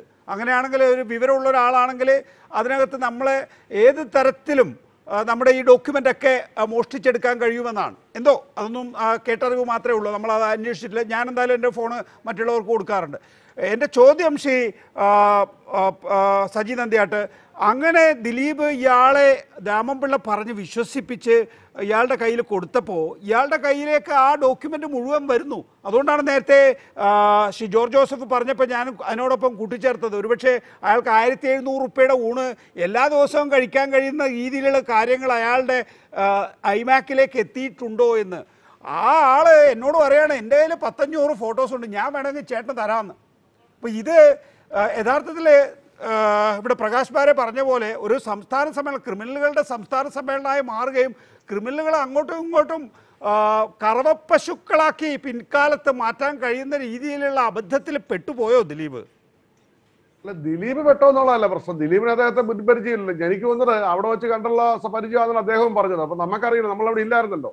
ഈ ബാലചന്ദ്രകുമാറിന്റെ കേസിലും അങ്ങനെ തന്നെ. ഇപ്പൊ പോലീസ് ഉദ്യോഗസ്ഥരൊക്കെ സംസാരിച്ചതൊക്കെ വല്ലതും പുള്ളി റെക്കോർഡ് ചെയ്തിട്ട് ഇവരൊക്കെ റെക്കോർഡിംഗ് വീരന്മാരായിരിക്കും. അപ്പൊ മൊത്തത്തിൽ പ്രശ്നമാണ്, വാദിയും പ്രതി എല്ലാം പ്രശ്നമാണെന്ന് തോന്നുന്നു. അപ്പോ ഈ കൂടെ കൂടിയവരെ ഒരാളെ മാത്രം, ഇപ്പൊ സായി ശങ്കറെ മാത്രം പറയണ്ട, ബാക്കിയുള്ളവരൊന്നും മോശക്കാരൊന്നും അല്ലല്ലോ, റെക്കോർഡിംഗ് വീരന്മാരാണ്. അപ്പൊ അതുകൊണ്ട് ചുറ്റും പുക്രുള്ളി ചുറ്റും അവർക്ക് റെക്കോർഡിങ്ങിന്റെ സാമഗ്രികളൊക്കെ ഉള്ളവരാ. ബട്ടൺ സൈലും അവരുടെ പോക്കറ്റിലും പേനായിലൊക്കെ ഉണ്ട്. അതുകൊണ്ട് സൂക്ഷിക്കണം. അതുകൊണ്ട് ഇവർ ആരൊക്കെയാണ് നാളുകളിൽ പാരയായി വരുന്നെന്ന് പറയാതെ, പോലീസിനോ ദിലീപിനൊക്കെ പാരയായി വരുന്നത് രണ്ടു കൂട്ടർക്ക് പോയി. അപ്പൊ ആരെയും വിശ്വസിക്കാൻ പറ്റാത്ത കാലമായി മാറിയില്ലേ. ഒത്തിരി പാഠങ്ങൾ നമ്മൾ ഈ ഒരു ദിലീപ് കേസിൽ പഠിച്ചില്ലേ. ഇപ്പൊ പലരുടെ എൻട്രി കാരണം പല പാഠങ്ങളും പഠിച്ചു. പിന്നെ എങ്ങനെയാണ് എന്താ പറയുന്നത്, ജനങ്ങൾക്ക് ഇപ്പോൾ വളരെ വളരെ കൗതുകമായ കാര്യങ്ങളാണ് ദിവസവും വന്നുകൊണ്ടിരിക്കുന്നത്. അതുപോലെ ഈ നടിമാരുടെ പേര് കിട്ടാൻ ഭയങ്കര അത്ഭുതമായി. ഇപ്പൊ നികേഷ് ഇത്രയും കിട്ടിയിട്ട് എനിക്കൊരു സംശയം, പലരും ചോദിക്കുന്നു ഈ നടിമാരുടെ പേരെന്താ പറയാത്ത. എല്ലാത്തിനും നട്ടലുള്ള ആളല്ലേ നികേഷ് ആ നട്ടല് വെച്ച് ഒന്ന് പറയൂ. അപ്പൊ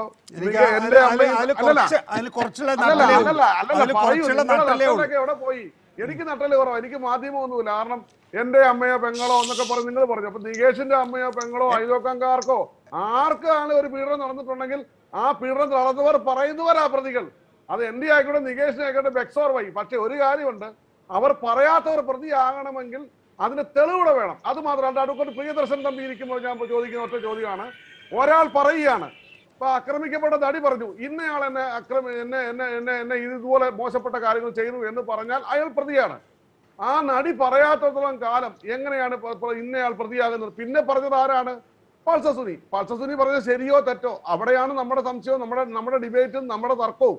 മറ്റൊരു കാര്യവും നമുക്ക് തർക്കമില്ല. അതുകൊണ്ട് എന്റെ അമ്മയോ നികേഷിന്റെ അമ്മയോ എന്റെ പെങ്ങളോ നികേഷിന്റെ പെങ്ങളോ എന്റെ അയലോക്കോ എന്റെ റിലേറ്റീവ് ഒന്നും ഇവിടെ പ്രശ്നമേ അല്ല. ഇവിടെ സാമാന്യവൽക്കരിച്ചുകൊണ്ട് തന്നെ പറയുകയാണ്. പിന്നെ ഇവിടെ പറഞ്ഞത് അദ്ദേഹം 1700 രൂപയ്ക്ക് സായി ശങ്കർ ഉണ്ണുന്നു, ഇതൊന്നും നമ്മുടെ വിഷയമല്ല. അദ്ദേഹം 1700 ഉണ്ണുവോ ഇനി ഉണ്ണാതിരിക്കുമോ നമ്മുടെ പ്രശ്നമേ അല്ല. അപ്പൊ അദ്ദേഹം മുൻകൂർ ജാമ്യത്തിന് കൊടുത്തിട്ടുണ്ട്. ഇനി ഇത് പ്രശ്നമുള്ളത് അദ്ദേഹം അന്ന് റെക്കോർഡ് ചെയ്തത് ഇത് രാമപിള്ള എന്തായാലും ഒക്കെ ഇവിടെ നടക്കുമെന്ന് തോന്നുന്നു. മൊത്തത്തിൽ കണ്ടിട്ട് മൊത്തത്തിൽ റെക്കോർഡിങ്ങാ. ഇതിപ്പോ അങ്ങോട്ടും ഇങ്ങോട്ടും കാണാൻ രസമാണ്. നമുക്ക് കേരളത്തിലെ ജനങ്ങൾക്ക് എന്തായാലും കൊറോണയും പ്രശ്നമല്ല, ഇപ്പൊ ഫുഡ് ഉണ്ടോന്ന് പ്രശ്നമല്ല, കേരളയിൽ പ്രശ്നമല്ല, ഇപ്പൊ അവർക്കെല്ലാം പ്രശ്നം ഇതാ. ഓരോ ദിവസവും നല്ല രസമുണ്ട്, നല്ല രസമുള്ള. അതുകൊണ്ടാണ് ഞാൻ പറഞ്ഞത്, ഞാനൊരു 6 സിനിമ നിർമ്മിച്ചു, എനിക്കത് 3 കോടി രൂപ പോയിട്ടുണ്ട്. ഇൻകംടാക്സ് കൊടുത്തുള്ള റിപ്പോർട്ടാ. അപ്പൊ അതുകൊണ്ട് ഈ 3 കോടി രൂപയൊക്കെ കളയാൻ എവിടുന്നാണ് ശ്രീ സജീവന്തിയായിട്ട് താങ്കൾക്ക് ഇത്ര ആസ്തി? അതാ എനിക്ക് എന്റെ ആസ്തിയെ കുറിച്ചോ എന്നെ കുറിച്ചോ നിങ്ങൾക്ക് അറിയില്ലല്ലോ. അത് പറഞ്ഞിട്ട് കാര്യമില്ല. 3 കോടി കളഞ്ഞു എന്ന് പറയാണ്. അതെ അതൊക്കെ കറക്റ്റ് കണക്കല്ലേ, കൊടുത്തിട്ടുള്ള കാര്യങ്ങളാ. കാശ് പോയ കാര്യങ്ങൾ കൊടുത്തിട്ടുണ്ട് നികേഷ്. വേറെ കാര്യം, നല്ല തിരക്കഥയൊക്കെ എഴുതി തരാമെങ്കിൽ എനിക്ക് 10 കോടി രൂപ ലാഭം കിട്ടും. നികേഷ് ഡയറക്റ്റ് ചെയ്യാം, ജോർജ് ജോസഫ് അതുപോലെ ഇവരെല്ലാം കൂടി തരുവാണ്. നല്ല കഥയാണ്. ശരി, ഈ ചർച്ച ഇങ്ങനെ വഴിമാറി പോകുന്നതിൽ ഒരു കാര്യമില്ല. നികേഷ് ചോദിച്ച ഒരു ചോദ്യം, എന്തുകൊണ്ടായിരിക്കും ഇയാൾ ഒളിവിൽ പോയത് എന്നുള്ളത്. അന്ന് എനിക്ക് ഇയാളെ ഇതിനു മുമ്പ് പരിചയമില്ല. അന്ന് ചർച്ചയിൽ വന്നിട്ട് വെളുക്കാൻ തേച്ചത് പാണ്ടായി എന്ന് പറയുന്ന പോലുള്ള ഒരു സിറ്റുവേഷൻ ആയിരുന്നു. ഒന്നാമത് ഇയാളെ കൊണ്ട് ആ ഡെസ്പറേഷനിൽ ഫോൺ എടുത്തു കൊടുത്ത് ഇയാളെ കൊണ്ട് അതൊക്കെ മായ്പിച്ചു എന്നുള്ളതാണ് നമുക്കിപ്പം ഊഹിക്കാൻ പറ്റുന്നത്. പക്ഷെ അത് അയാൾക്ക് കൊടുത്തിട്ട് വഴിയിൽ വെച്ച് ഒരാളെ കണ്ടപ്പം അയാൾ ഫോട്ടോ മാറ്റിത്തരാന്ന് പറഞ്ഞിട്ട് അയാൾ അന്നേരത്തേക്ക് വളരെ കൃത്യമായിട്ട് ഐമാക്കിങ് പോക്കറ്റ് ഇട്ട് വന്നിട്ട് അയാൾക്ക് അത് ചെയ്തു കൊടുത്തു എന്നൊക്കെ നമുക്ക് വിശ്വസിക്കാം. അതൊക്കെയാണ് പറഞ്ഞിരിക്കുന്നത്. പക്ഷെ ഈ ചർച്ചയിൽ വന്നിട്ട് വിദ്വാൻ പറഞ്ഞ പണി മര്യാദയ്ക്ക് ചെയ്യുന്നതിന് പകരം ദിലീപിനെ സഹായിക്കാൻ വേണ്ടിയിട്ട് വേറൊരു സാധനം അങ്ങോട്ട് വലിച്ചെറിഞ്ഞു. ദിലീപിന്റെ കയ്യിലുള്ളത് iPhone 12 ആണ്. അപ്പൊ അതിന് മുമ്പിൽ നടന്നിരിക്കുന്ന കാര്യങ്ങളൊക്കെ ഈ ഫോണിൽ ഉണ്ടാവില്ല.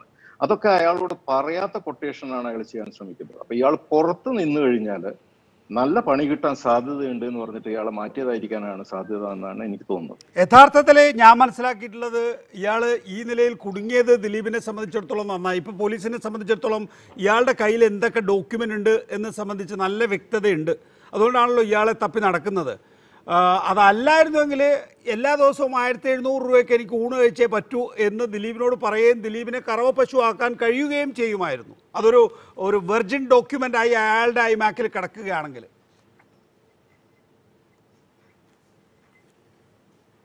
സത്യമാണ്. അതെന്തായാലും പോലീസ് വാങ്ങിയെടുക്കാൻ വേണ്ടി ഇതിനകം ഐമാക്ക് പോലീസിന്റെ കയ്യിൽ എത്തിച്ചിട്ടുണ്ട്. ബാക്കി അയാൾ പറഞ്ഞിരിക്കുന്നത് അയാളുടെ ഹാർഡ് ഡിസ്കിൽ ഈ സാധനം ഉണ്ട് എന്നാണ്. പോലീസ് ചോദിക്കുന്നത് അതിന്റെ കോപ്പി വേണമല്ലോ എന്ന് ചോദിക്കുന്നു. പോലീസിനോട് അയാൾ പറയുന്നത് ഞാൻ ഈ ഹാർഡ് ഡിസ്ക് തന്നെ തന്നേക്കാം സാർ എന്നാണ്. അപ്പോൾ അയാളുടെ കയ്യിലുള്ള ഹാർഡ് ഡിസ്ക് എന്തായാലും പോലീസിനെ സംബന്ധിച്ചിടത്തോളം പിടിച്ചെടുക്കേണ്ടതുണ്ട്. ഇനി പിടിച്ചെടുത്തുവെങ്കിൽ തന്നെയും ഇതിൻ്റെ കോപ്പി അയാൾ സൂക്ഷിച്ചിട്ടുണ്ടെങ്കിൽ പോലീസിൻ്റെ കയ്യിൽ ഓൾറെഡി ഈ കേസിൽ പരിഗണിച്ച ഡോക്യുമെൻ്റ് എന്നുള്ള നിലയിൽ പിൽക്കാലത്ത് അദ്ദേഹത്തിൻ്റെ ദിലീപിനെ കറവപ്പശുവാക്കാൻ കഴിയില്ല എന്ന് വിചാരിക്കുകയാണ്. പണ്ട് ഇങ്ങനൊരു കേസ് ഞാൻ കൈകാര്യം ചെയ്തിട്ടുണ്ട് ശ്രീ സജി നന്ദിയാട്ട്. മാധ്യമപ്രവർത്തനത്തിൽ തന്നെ ഒരിക്കൽ കുടുങ്ങിയവൻ പല തവണയാണ് ബ്ലാക്ക്മെയിൽ ചെയ്യപ്പെടുക. അതാ പറഞ്ഞ ഇപ്പൊ രണ്ടു കൂട്ടർ സൂക്ഷിക്കണം. ബാലേന്ദ്രകുമാറും അങ്ങനെയൊക്കെയല്ലേ ടേപ്പ് ചെയ്ത്. ഇപ്പൊ നമ്മളൊന്നും ചെയ്യാറില്ല. ആര് വിളിച്ചാലും നമുക്കൊന്നും വിളിക്കാനില്ല. ആര് വിളിച്ചാലും നമ്മൾ സംസാരിക്കും. നമുക്ക് റെക്കോർഡിംഗ് ഒന്നുമില്ല. റെക്കോർഡ് ചെയ്യുമ്പോൾ തന്നെ അതിനകത്ത് അതിന്റെ പുറകില് അവർക്കൊരു ഹിഡൻ ബാലേന്ദ്രകുമാറിന് അതിനകത്തേക്ക് എടുത്തണ്ട. ബാലേന്ദ്രകുമാർ എന്തായാലും അതിനകത്ത് നടത്തിയിട്ടുള്ള വെളിപ്പെടുത്തല് വലിയ ഏറ്റവും കുറഞ്ഞത് ശ്രീ സജി നന്ദിയാട്ടെ, ആ പെൺകുട്ടി ഇപ്പോ പൊതുവേദിയിൽ വന്നിരിക്കുന്നു. ആ പെൺകുട്ടി ഇപ്പോ ഒരു സിനിമ സൈൻ ചെയ്തിരിക്കുന്നു. ആ പെൺകുട്ടി കാര്യങ്ങൾ തുറന്നു പറയാൻ തയ്യാറായിരിക്കുന്നു. അപ്പോൾ ഒരു പുതിയ വെളിച്ചം വീശിയിട്ടുണ്ട് ബാലചന്ദ്രകുമാർ. അത്രയെങ്കിലും കേസിലെന്തോ ആ പെൺകുട്ടി തന്നെ പറഞ്ഞത് ഈ ജോർജ് ജോസഫ് എപ്പോഴും കോട്ട് ചെയ്യുന്ന ഒരു പോയിന്റാണ്. ഇതിന്റെ ഫലം എന്തായാലും ഞാൻ ഫൈറ്റ് ചെയ്യും എന്ന് ആ പെൺകുട്ടി പറയുന്ന നിലയിലേക്ക് കാര്യങ്ങൾ വെളിച്ചം വീശിയല്ലോ. അതുകൊണ്ട് ബാലേന്ദ്രകുമാറിനെ വിട്ടേക്ക്. പെൺകുട്ടിയെ വിടും. നിങ്ങൾ ആ പെൺകുട്ടിയെ വിടും. ആ പെൺകുട്ടിയോട് നിങ്ങൾ എപ്പോഴും നിങ്ങളുടെ പ്രധാന പരിപാടി എന്താ? എപ്പോഴും ആ പെൺകുട്ടിയുടെ കാര്യങ്ങൾ പറഞ്ഞിട്ട് നിങ്ങളുടെ തെറ്റുകൾ മൂടാൻ വേണ്ടിയിട്ട് നിങ്ങൾ ആ പെൺകുട്ടിയെ മുമ്പിൽ കൊണ്ടുവെക്കുമ്പോൾ നമ്മൾ ഡിഫൻഡ് ആവും. നിങ്ങൾ ആ പെൺകുട്ടിയോട് ആ പെൺകുട്ടിക്ക് ആരെതിരെ കേസ് തെളിയട്ടെന്ന് പോലീസ് അന്വേഷിച്ച് ശരിയായ തെളിവുകൾ സഹിതം ഞങ്ങളുടെ തെറ്റെന്താണ്? നിങ്ങളുടെ തെറ്റെന്ന് പറഞ്ഞാൽ ഇല്ലാക്കാതെ പ്രചരിപ്പിക്കുക. നിങ്ങൾ ഈ സജി നന്ദേട്ടനെ കേൾക്കുമ്പോൾ ഒന്നും മനസ്സിലാകുന്നില്ലേ? ബുദ്ധി മനസ്സിലാകുന്നില്ലേ? ഞാൻ എത്ര മൊത്തമായി താങ്കളോട് പറയുന്നു, ഞങ്ങൾ ഏതെങ്കിലും തരത്തിൽ ഞാൻ പറഞ്ഞു ഈ ചാനലിൽ വരുന്ന വാർത്തയുടെ വക്കാലത്ത് ഞാൻ എടുത്തിട്ടുണ്ട്. നിങ്ങൾ സൈഡ് ചെയ്യണമായിരുന്നു. ബാലേന്ദ്രകുമാർ കൊണ്ടുവന്ന തെളിവനുസരിച്ച് ദിലീപിന്റെ ജാമ്യം റദ്ദാക്കുകയോ ദിലീപിന് കേസെടുക്കുകയോ ചെയ്തിട്ട് ദിലീപിനെ ശിക്ഷിക്കുകയോ ചെയ്തെങ്കിൽ നിങ്ങൾ ബാലേന്ദ്രകുമാറെ സൈഡ് ചെയ്യണം. ഇത് ബാലേന്ദ്രകുമാർ എന്തിനാ വന്നെന്ന് എല്ലാവർക്കും മനസ്സിലായില്ലേ? കേരളത്തിലെ ആർക്കും ദിലീപിന് എതിരായിട്ടുള്ളവർക്ക് പോലും മനസ്സിലായില്ല. ഞാൻ അതിനകത്ത് ഹോൾഡ് ചെയ്യുന്നില്ല. താങ്കൾക്ക് എന്തെങ്കിലും വസ്തുതാപരമായ കാര്യങ്ങൾ അവതരിപ്പിക്കാനുണ്ടെങ്കിൽ ഞാൻ സമയം തരാം. അതല്ലാതെ ചളചള എന്ന് പറയുന്നത് എന്ന് ചളചള. പിന്നെ നിങ്ങൾ പറഞ്ഞുകൊണ്ടിരിക്കുന്നതാണ് എന്ത്? നിങ്ങൾ പറഞ്ഞുകൊണ്ടിരുന്നത് താങ്കളോട് ഞാൻ ചോദിക്കുന്ന ഒരു ചോദ്യമുണ്ട്. താങ്കൾക്ക് വസ്തുതാപരമായ ഒരു കാര്യം എന്തെങ്കിലും പറയാനുണ്ടെങ്കിൽ പറയും. ഈ പറഞ്ഞ രണ്ട് നടിമാരുടെ പോലീസ് പറഞ്ഞ നടിമാരുടെ പേര് പറയൂ. നിങ്ങളുടെ അതെന്തിനു പറയണം? രണ്ട് നടിമാരില്ല. ഒരു നടി ഒരു സ്വയം സംരംഭകയായിട്ടുള്ള സീരിയൽ നടി, ഒരു നിർമ്മാതാവ് എന്നാണ് പറഞ്ഞത്. അപ്പൊ ആരുവാകാം? അത് ആരുവാകാന്നല്ല, അത് വരട്ടെ, അത് താങ്കളുടെ മുമ്പിലേക്ക് വരും. എനിക്ക് പേരറിയാം. പക്ഷെ അത് ഞാൻ സജി നന്ദേട്ടനോട് പറഞ്ഞു തരേണ്ട കാര്യമൊന്നുമില്ല. ഈ പറയുന്ന സീരിയൽ നടി ആയിക്കൊള്ളട്ടെ, ഈ പറയുന്ന നടി ആയിക്കൊള്ളട്ടെ, ഈ നിർമ്മാതാവൊക്കെ ആയിക്കൊള്ളട്ടെ, അത് ചോദ്യം ചെയ്യലിന്റെ ഭാഗമായിട്ട് മാത്രമാണ്. എന്തിനാണ് ഞാൻ അവരുടെ പേരെടുത്ത് ഉപയോഗിക്കേണ്ട കാര്യം? എനിക്ക് അതിന്റെ കാര്യമൊന്നുമില്ല. പറയൂ. ഏത് മറ്റുള്ള ആൾക്കാരുടെ കാര്യം പറയുന്നതല്ല ഒരാളുടെ നട്ടലിരിക്കുന്നു. ചർച്ചയിൽ പോട്ടെ, ഞാൻ ആ കാര്യങ്ങളൊക്കെ വിട്ടു. ഞാൻ അങ്ങനെ പേര് പറയാനൊന്നും പോകുന്നില്ല. ഞാൻ അങ്ങനെ എനിക്കൊരു ഉത്തരവാദിത്വമുണ്ട്. ആ ഉത്തരവാദിത്തം ഞാൻ നിർവഹിക്കും. പേര് പറയാൻ അവരേതെങ്കിലും തരത്തിൽ കുറ്റം ചെയ്തിട്ടുണ്ട് എന്ന് ഈ ചോദ്യോത്തര വേളയിൽ അതിനുശേഷം പോലീസ് കുറ്റപത്രം തയ്യാറാക്കും. അവർ കുറ്റാരോപിതരാണെങ്കിൽ ഞാൻ അപ്പോൾ പേര് പറയും. അതിനു മുമ്പ് ഞാൻ പേര് പറയില്ല കേട്ടോ. അപ്പൊ മനസ്സിലായി. ഇപ്പൊ നിങ്ങളുടെ ഹോമിയോ ഗുളിക എന്റെ അടുത്ത് തരണ്ട, ഞാൻ തിന്നത്തില്ല. നിങ്ങളൊക്കെ തിന്നാ മതി ഹോമിയോ ഗുളിക. ശരി, ഈ ഹോമിയോ ഗുളികയായിട്ട് ഇങ്ങോട്ട് പോരണ്ട. നിങ്ങൾക്ക് താങ്കൾ വർത്തമാനം പറയുമ്പോൾ ഞാൻ അതേ ശൈലിയിലേക്ക് മാറിപ്പോകുന്നു ഒരു ദുര്യോഗം എന്നെ സംബന്ധിച്ചിടത്തോളം ഉണ്ട്. എന്നെ കൊണ്ട് താങ്കൾ ഒരുപാട് കാര്യങ്ങൾ പറയിപ്പിച്ചു. പോട്ടെ, ഞാൻ വിടുന്നില്ല. ഇല്ല. ഇനി ആ കാര്യത്തിൽ ഞാൻ മറുപടി പറയുന്നില്ല. ഞാൻ താങ്കളോട് ആദ്യം മുതൽ പറഞ്ഞൊരു കാര്യമുണ്ട്. താങ്കൾ സ്പെസിഫിക് ആയി എന്തെങ്കിലും ചോദ്യങ്ങൾ ചോദിക്കാണ്ട് ഞാൻ ഉത്തരം പറയാമെന്ന്. അത് എന്നോടല്ല ചോദിക്കേണ്ടത്. പിന്നെ ഞാൻ താങ്കൾക്ക് ഒരു അനുവാദം തന്നാൽ ശരി. ഇവിടെ ശ്രീ സംഗമേശ്വരൻ, വീണ്ടും ഞാൻ ഈ ഫോറൻസിക് പരിശോധനയിലേക്ക് വന്നാൽ, നേരത്തെ ഞാൻ അഡ്വക്കേറ്റ് പ്രിയദർശൻ തമ്പിയോട് ചോദിച്ച ഒരു കാര്യം എന്ന് പറയുന്നത്, ഈ പറയുന്ന ഡോക്യുമെൻ്റ് എങ്ങനെയാണ് ഒരു കക്ഷിക്ക് കിട്ടുക എന്നുള്ളതാണ്. ഏതായാലും ഈ റെക്കോർഡ് ഇയാളുടെ ഫോണിൽ ഉണ്ടായിരുന്നു എന്നുള്ളതാണ് ഇപ്പോൾ ലഭ്യമാകുന്ന വിവരം. അങ്ങനെ ആ റെക്കോർഡ് അത് ഈ പറയുന്ന ഷ്രെഡ് ചെയ്ത് ഇത് നശിപ്പിച്ച് കളഞ്ഞിട്ടുണ്ട് എങ്കിൽ നമ്മൾ ചണ്ഡീഗഡിലേക്ക് പോകേണ്ടി വരുമോ എന്നുള്ളതാണ്. അന്വേഷണ സംഘത്തെ സംബന്ധിച്ചിടത്തോളം ചണ്ഡീഗഡിലേക്ക് പോകേണ്ടി വരുമോ എന്നുള്ളതാണ്. ചണ്ഡീഗഡിൽ ഈ പറയുന്ന സോഫ്റ്റ്വെയറിന് അപ്പുറത്തേക്ക് വേറെ എന്താണുള്ളത്? ഓക്കെ, അത് ക്ലാസിഫൈഡ് ഇൻഫർമേഷൻ ആണ്. ചണ്ഡീഗഡിലുള്ളത് എന്താണ്, ഏതൊക്കെ ടൂൾസ് ആണ് അവർ യൂസ് ചെയ്യുന്നുള്ളത് ക്ലാസിഫൈഡ് ഇൻഫർമേഷൻ ആണ്. നമുക്ക് അതിനെപ്പറ്റി അറിയില്ല, സ്പെക്കുലേറ്റ് ചെയ്യാൻ അല്ലെ, എനിക്കറിയാം, പക്ഷെ സ്പെക്കുലേറ്റ് ആയിട്ട് നമ്മൾ സ്പെക്കുലേറ്റ് ചെയ്തിട്ട് അങ്ങനെ പബ്ലിക് ആയിട്ട് ഡിസ്ക്ലോസ് ചെയ്യാൻ പറ്റില്ല. Because it's A matter of active investigation ആണ്. അതുകൊണ്ടാണ് ഞാൻ അതിനെപ്പറ്റി കൂടുതൽ പറയാത്തത്. പിന്നെ ഇതില് നമ്മൾ ഈ മെസ്സേജ് ഡിലീറ്റ് ചെയ്താലും ഈ കണ്ടന്റ്, ഇപ്പൊ കണ്ടന്റ് ആർക്ക് അയച്ചു എന്നുള്ളത് ഇതിൽ ക്ലിയർ ആയിട്ട് അവര് മെൻഷൻ ചെയ്തിട്ടുണ്ട്. അപ്പോ ഈ രണ്ടുപേര് തമ്മിൽ കമ്മ്യൂണിക്കേറ്റ് ചെയ്യുമ്പോൾ ഞാൻ കഴിഞ്ഞ തവണ പറഞ്ഞത് തന്നെ തിരിച്ച് ഒന്നുകൂടി റീറ്ററേറ്റ് ചെയ്യണം, അതായത് ഒന്നുകൂടി ഊന്നി പറയാണ്. എന്താന്ന് വെച്ച് കഴിഞ്ഞാൽ രണ്ടുപേര് തമ്മിൽ കമ്മ്യൂണിക്കേറ്റ് ചെയ്യുന്നത് ഒരു സൈഡിൽ നിന്നാണ് ഡിലീറ്റഡ് ആയിട്ടുള്ളത്. അപ്പൊ അത് പല സ്ഥലങ്ങളിൽ അതിന്റെ കോപ്പീസ് ഉള്ളത് കാരണം പല സ്ഥലങ്ങളിൽ നിന്നും റിട്രീവ് ചെയ്യാനുള്ള possibilities R pretty much high. അത് എന്തുകൊണ്ട് അത് റിലീസ് ചെയ്യേണ്ട ആവശ്യമില്ല, ഞാൻ അതാ പറയുന്നത്. ഈ നമ്പേഴ്സ് ഇതൊക്കെ റിപ്പോർട്ടിൽ കയറിയ കാരണം അത് അതിന്റെ ഡീറ്റെയിൽസ് മാത്രമേ ആൾക്കാർക്ക് അറിയുള്ളൂ. ഈ അന്വേഷിക്കുന്ന ആൾക്കാർക്കും അതുപോലെ തന്നെ മീഡിയാസിനൊക്കെ അറിയുന്നത് ഏതൊക്കെയാണ് ഈ നമ്പേഴ്സ്. ആ നമ്പേഴ്സ് അവർ ഡിസ്ക്ലോസ് ചെയ്യാത്തത് പ്രൊഫഷണൽ എത്തിക്സ് യൂസ് ചെയ്തിട്ടാണ്. ഈ നമ്പേഴ്സ് നമ്മളാരും ഡിസ്ക്ലോസ് ചെയ്യാത്തതും അതിനെപ്പറ്റി കൂടുതൽ ചർച്ചകൾ ചെയ്യാത്തതും. പക്ഷെ ഇതിന് പല സ്ഥലങ്ങളിൽ നിന്ന് റിട്രീവ് ചെയ്തെടുക്കാം. വേറെ ഒരു കാര്യം കൂടി, നമ്മൾ കഴിഞ്ഞ തവണ ഇതിനെപ്പറ്റി ഞാൻ ക്ലാരിഫൈ ചെയ്തതാണ്. അതായത് ഇപ്പൊ എല്ലാവർക്കും അറ്റ്ലീസ്റ്റ് കുറെ ആൾക്കാർക്കെങ്കിലും മനസ്സിലായിട്ടുണ്ട്, ഐമാക് എന്ന് പറയുന്നത് ഒരു ഡെസ്ക്ടോപ്പ് കമ്പ്യൂട്ടറാണ്. ഒരു ഡെസ്ക്ടോപ്പ് കമ്പ്യൂട്ടർ ഒരു സ്ഥലത്ത് നിന്ന് വേറെ സ്ഥലത്തേക്ക് കൊണ്ടുപോകുമ്പോൾ അത് നോട്ടീസബിൾ ആയിരിക്കും because of the size of the system. ആ സൈസ് ഓഫ് ദ സിസ്റ്റം അത്ര വലുതായ കാരണം ആൾക്കാരുടെ കണ്ണിൽ പെടാതെ ഇങ്ങനെ സാധനങ്ങളൊക്കെ കൊണ്ടുപോകാൻ ആരെങ്കിലും നോട്ടീസ് ചെയ്യാതെ കൊണ്ടുപോകാൻ ബുദ്ധിമുട്ടാണ്. ഇതിന്റെ ഒരു എക്സാമ്പിൾ എന്താണെന്ന് വെച്ച് കഴിഞ്ഞാൽ, ഇപ്പൊ നമുക്ക് തണുത്ത വെള്ളം കുടിക്കണം എന്നുള്ളത് കൊണ്ട് നമ്മളെല്ലാവരും 400 ലിറ്ററിന്റെ ഫ്രിഡ്ജ് എപ്പോഴും കൂടെ കൊണ്ട് നടക്കില്ല. That is the same example for this. അതുകൊണ്ട് ഐമാക് കൂടെ കൊണ്ടുപോകുന്നുണ്ടെങ്കിൽ there is A specific purpose for that. എന്താണ് പർപ്പസ് എന്നുള്ളത് ശരിക്കും പറഞ്ഞാൽ അന്വേഷിക്കേണ്ട കാര്യം തന്നെയാണ്. അതുപോലെ തന്നെ ഈ ഐമാക് കോൺഫിസ്കേറ്റ് ചെയ്ത് എടുത്തിട്ടുണ്ടെന്നുണ്ടെങ്കിൽ അതിന്റെ hard disk original hard disk ആയിരുന്നു, അതല്ല ഹാർഡ് ഡിസ്ക് മാറ്റപ്പെട്ടിട്ടുണ്ടോ, ഇതൊക്കെ ശരിക്കും പറഞ്ഞാൽ നോക്കേണ്ട കാര്യങ്ങളാണ്. ഇല്ലാന്നുണ്ടെങ്കിൽ ഐമാക് എടുത്ത് കൊടുത്തിട്ട് അതിന്റെ ഹാർഡ് ഡിസ്ക് മാറ്റിയിട്ടുണ്ടെങ്കിൽ പിന്നെ എങ്ങനെ ഹെൽപ്പ് ആവും? അതും ഒരു വലിയ പ്രശ്നം തന്നെയാണ്. അപ്പൊ ഇത് shredding is only A tip. പക്ഷെ അതിൽ പല കാര്യങ്ങളും ലീഡ് ചെയ്യുന്നത് ഏതൊക്കെ രീതിയിൽ ഈ സാധനങ്ങൾ കണ്ടുപിടിക്കാം എന്നുള്ളത് അഡ്വാൻസ്ഡ് ആയിട്ടുള്ള ടെക്നിക്സ് പല ലാബ്സിലും അവൈലബിൾ ആണ്.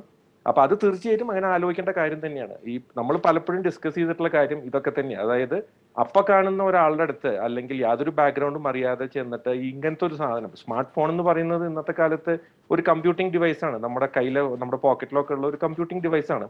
അതിലുള്ള data is actually pretty much huge. എന്തുകൊണ്ടാണ് ഹ്യൂജ് എന്ന് പറയുന്നതെന്ന് വെച്ച് കഴിഞ്ഞാൽ, ഒന്നാമത് ഈ എത്ര ഫോട്ടോസ് ഉണ്ട് അല്ലെങ്കിൽ എത്ര വീഡിയോസ് ഉണ്ട്, വേറെ എന്തൊക്കെ ഡോക്യുമെന്റ്സ് അതിൽ വന്നിട്ടുണ്ട് എന്നുള്ളത് അങ്ങനെ കൊടുത്തു കഴിഞ്ഞാൽ, ഈ കഴിഞ്ഞ തവണ പറഞ്ഞ പോലെ തന്നെ 2-way സിങ്ക്, ബൈഡയറക്ഷണൽ സിങ്ക് എന്ന് പറയും. ഈ ഐട്യൂൺസിലേക്ക് സിങ്ക് ആയിട്ടുണ്ടെങ്കിൽ അതിന്റെ ഒരു കോപ്പി അവിടെ കിടക്കുന്നുണ്ടാവും. അത് എപ്പോൾ വേണമെങ്കിലും ഏത് രീതിയിലും റിട്രീവ് ചെയ്തെടുക്കാം, വേറെ ഏത് സിസ്റ്റത്തിലേക്കും മാറ്റാം, ക്ലൗഡ് സ്റ്റോറേജിലേക്കും മാറ്റാം. ബട്ട് ഇറ്റ്സ് ഒരു പിടിവെള്ളിയായിട്ട് അവിടെ കിടക്കുന്നുണ്ടാവും. അതാരും ചെയ്യില്ല ഇന്നത്തെ കാലത്ത്. സെലിബ്രിറ്റീസിന് വിടൂ, സാധാരണക്കാർ ഇപ്പൊ നമ്മുടെ ഫോൺ നമ്മൾ ഒരു സർവീസ് സെന്ററിൽ കൊണ്ട് കൊടുത്താൽ തന്നെ നമ്മുടെ കണ്ണിന്റെ മുമ്പിൽ വെച്ചിട്ട് സർവീസ് ചെയ്യണം എന്നുള്ളതാണ് പലരും ചെയ്യുക. വിവരമുള്ള പലരും ചെയ്യുന്നത് അങ്ങനെയാണ്. അപ്പൊ ഞാൻ അവിടെ പറഞ്ഞു നിർത്തുകയാണ്. അപ്പോൾ ശ്രീ ജോർജ് ജോസഫ്, കൂടുതൽ പരിശോധനയ്ക്ക് കൂടുതൽ ഫോറൻസിക് ലാബുകളിലേക്ക് പോകേണ്ടി വന്നാൽ അടുത്ത മാസം 18-ാം തീയതിക്കുള്ളിൽ അന്വേഷണം പൂർത്തിയാക്കാൻ ആവശ്യപ്പെടുകയും ചെയ്തിട്ടുണ്ട്. അപ്പോൾ ഇത് ഘട്ടം ഘട്ടമാക്കി പൂർത്തിയാക്കാൻ കഴിയുമോ? അങ്ങനെയാണ് സാധാരണഗതിയിൽ പോലീസ് ചെയ്യാറുള്ളത്. ഇപ്പം നമുക്ക് ഓരോ കേസിന്റെ ആ പ്രോഗ്രസ് ഏകദേശം നമുക്കറിയാം, എവിടം വരെ ചെന്ന് നിൽക്കുന്നു. അതിലപ്പുറത്തോട്ട് ഇനിയും കുറച്ചുകൂടെ മിച്ചം കിടക്കുന്നുണ്ട്. 18-ാം തീയതിക്ക് ഇപ്പുറം ഈ പ്രതി സറണ്ടർ ചെയ്യുക, അയാൾ വീണ്ടും ഒളിവിൽ പോയി അയാളെ ട്രേസ് ചെയ്ത് കണ്ടുപിടിച്ചാൽ അന്വേഷണം പൂർത്തിയാവില്ലല്ലോ. കോടതി പറഞ്ഞ് 18-ാം തീയതിക്കകത്ത് തീർക്കണമെന്ന് പറഞ്ഞാൽ ചിലപ്പോൾ നടക്കില്ല എന്ന് ഞാൻ പറയുന്നതിന്റെ കാരണം ഇതാണ്. കാരണം ഒരു ഫർദർ ഇൻവെസ്റ്റിഗേഷൻ ഏത് ലെവലിലോട്ട് കൊണ്ടുപോയി ഏത് ലെവലിലേക്ക് പോകുന്നു എന്ന് ഇപ്പം കോടതിക്ക് നമുക്കൊക്കെ ഏകദേശം നമുക്ക് മനസ്സിലാകുന്നുണ്ട്. അപ്പൊ അത് ഇന്ന ടൈമിൽ നിർത്തണമെന്ന് ഒരു പറയുന്നത് സ്വാഭാവികമായിട്ട് കോടതിക്ക് പറയാൻ കഴിയുള്ളിടത്തോളം നിർത്തി, അതല്ലെങ്കിൽ അന്വേഷണം പൂർത്തിയാക്കാൻ വളരെ ഫാസ്റ്റായിട്ട് പൂർത്തിയാക്കുന്ന ഉദ്ദേശത്തിൽ കൂടി തന്നെയാണ്. പക്ഷെ ചില കാര്യത്തിൽ നമുക്ക് ആ ടൈം ലിമിറ്റിന് ഇപ്പുറം പൂർത്തിയാക്കാൻ പറ്റൂല. അതുകൊണ്ട് കുറച്ചുകൂടെ നീളും എന്ന് തന്നെയാണ് ഞാൻ ഇപ്പോഴും പറയുന്നത്. അത് തന്നെയല്ല സജി അതിക്ക് അപ്പൊ സജി പറഞ്ഞതിന്റെ കാര്യം കൂടെ പറയാം. നമ്മളിപ്പം നടിയുടെ കാര്യം വിക്ടിം അവരാണ്. അവര് പൾസർ സുനി ഒരു കൊട്ടേഷൻ എടുത്ത് ചെയ്തു എന്ന് പറഞ്ഞു കഴിഞ്ഞു. ആരാണ് കൊട്ടേഷൻ എന്ന് കണ്ടുപിടിക്കേണ്ട ഉത്തരവാദിത്വം പോലീസിനുണ്ട്.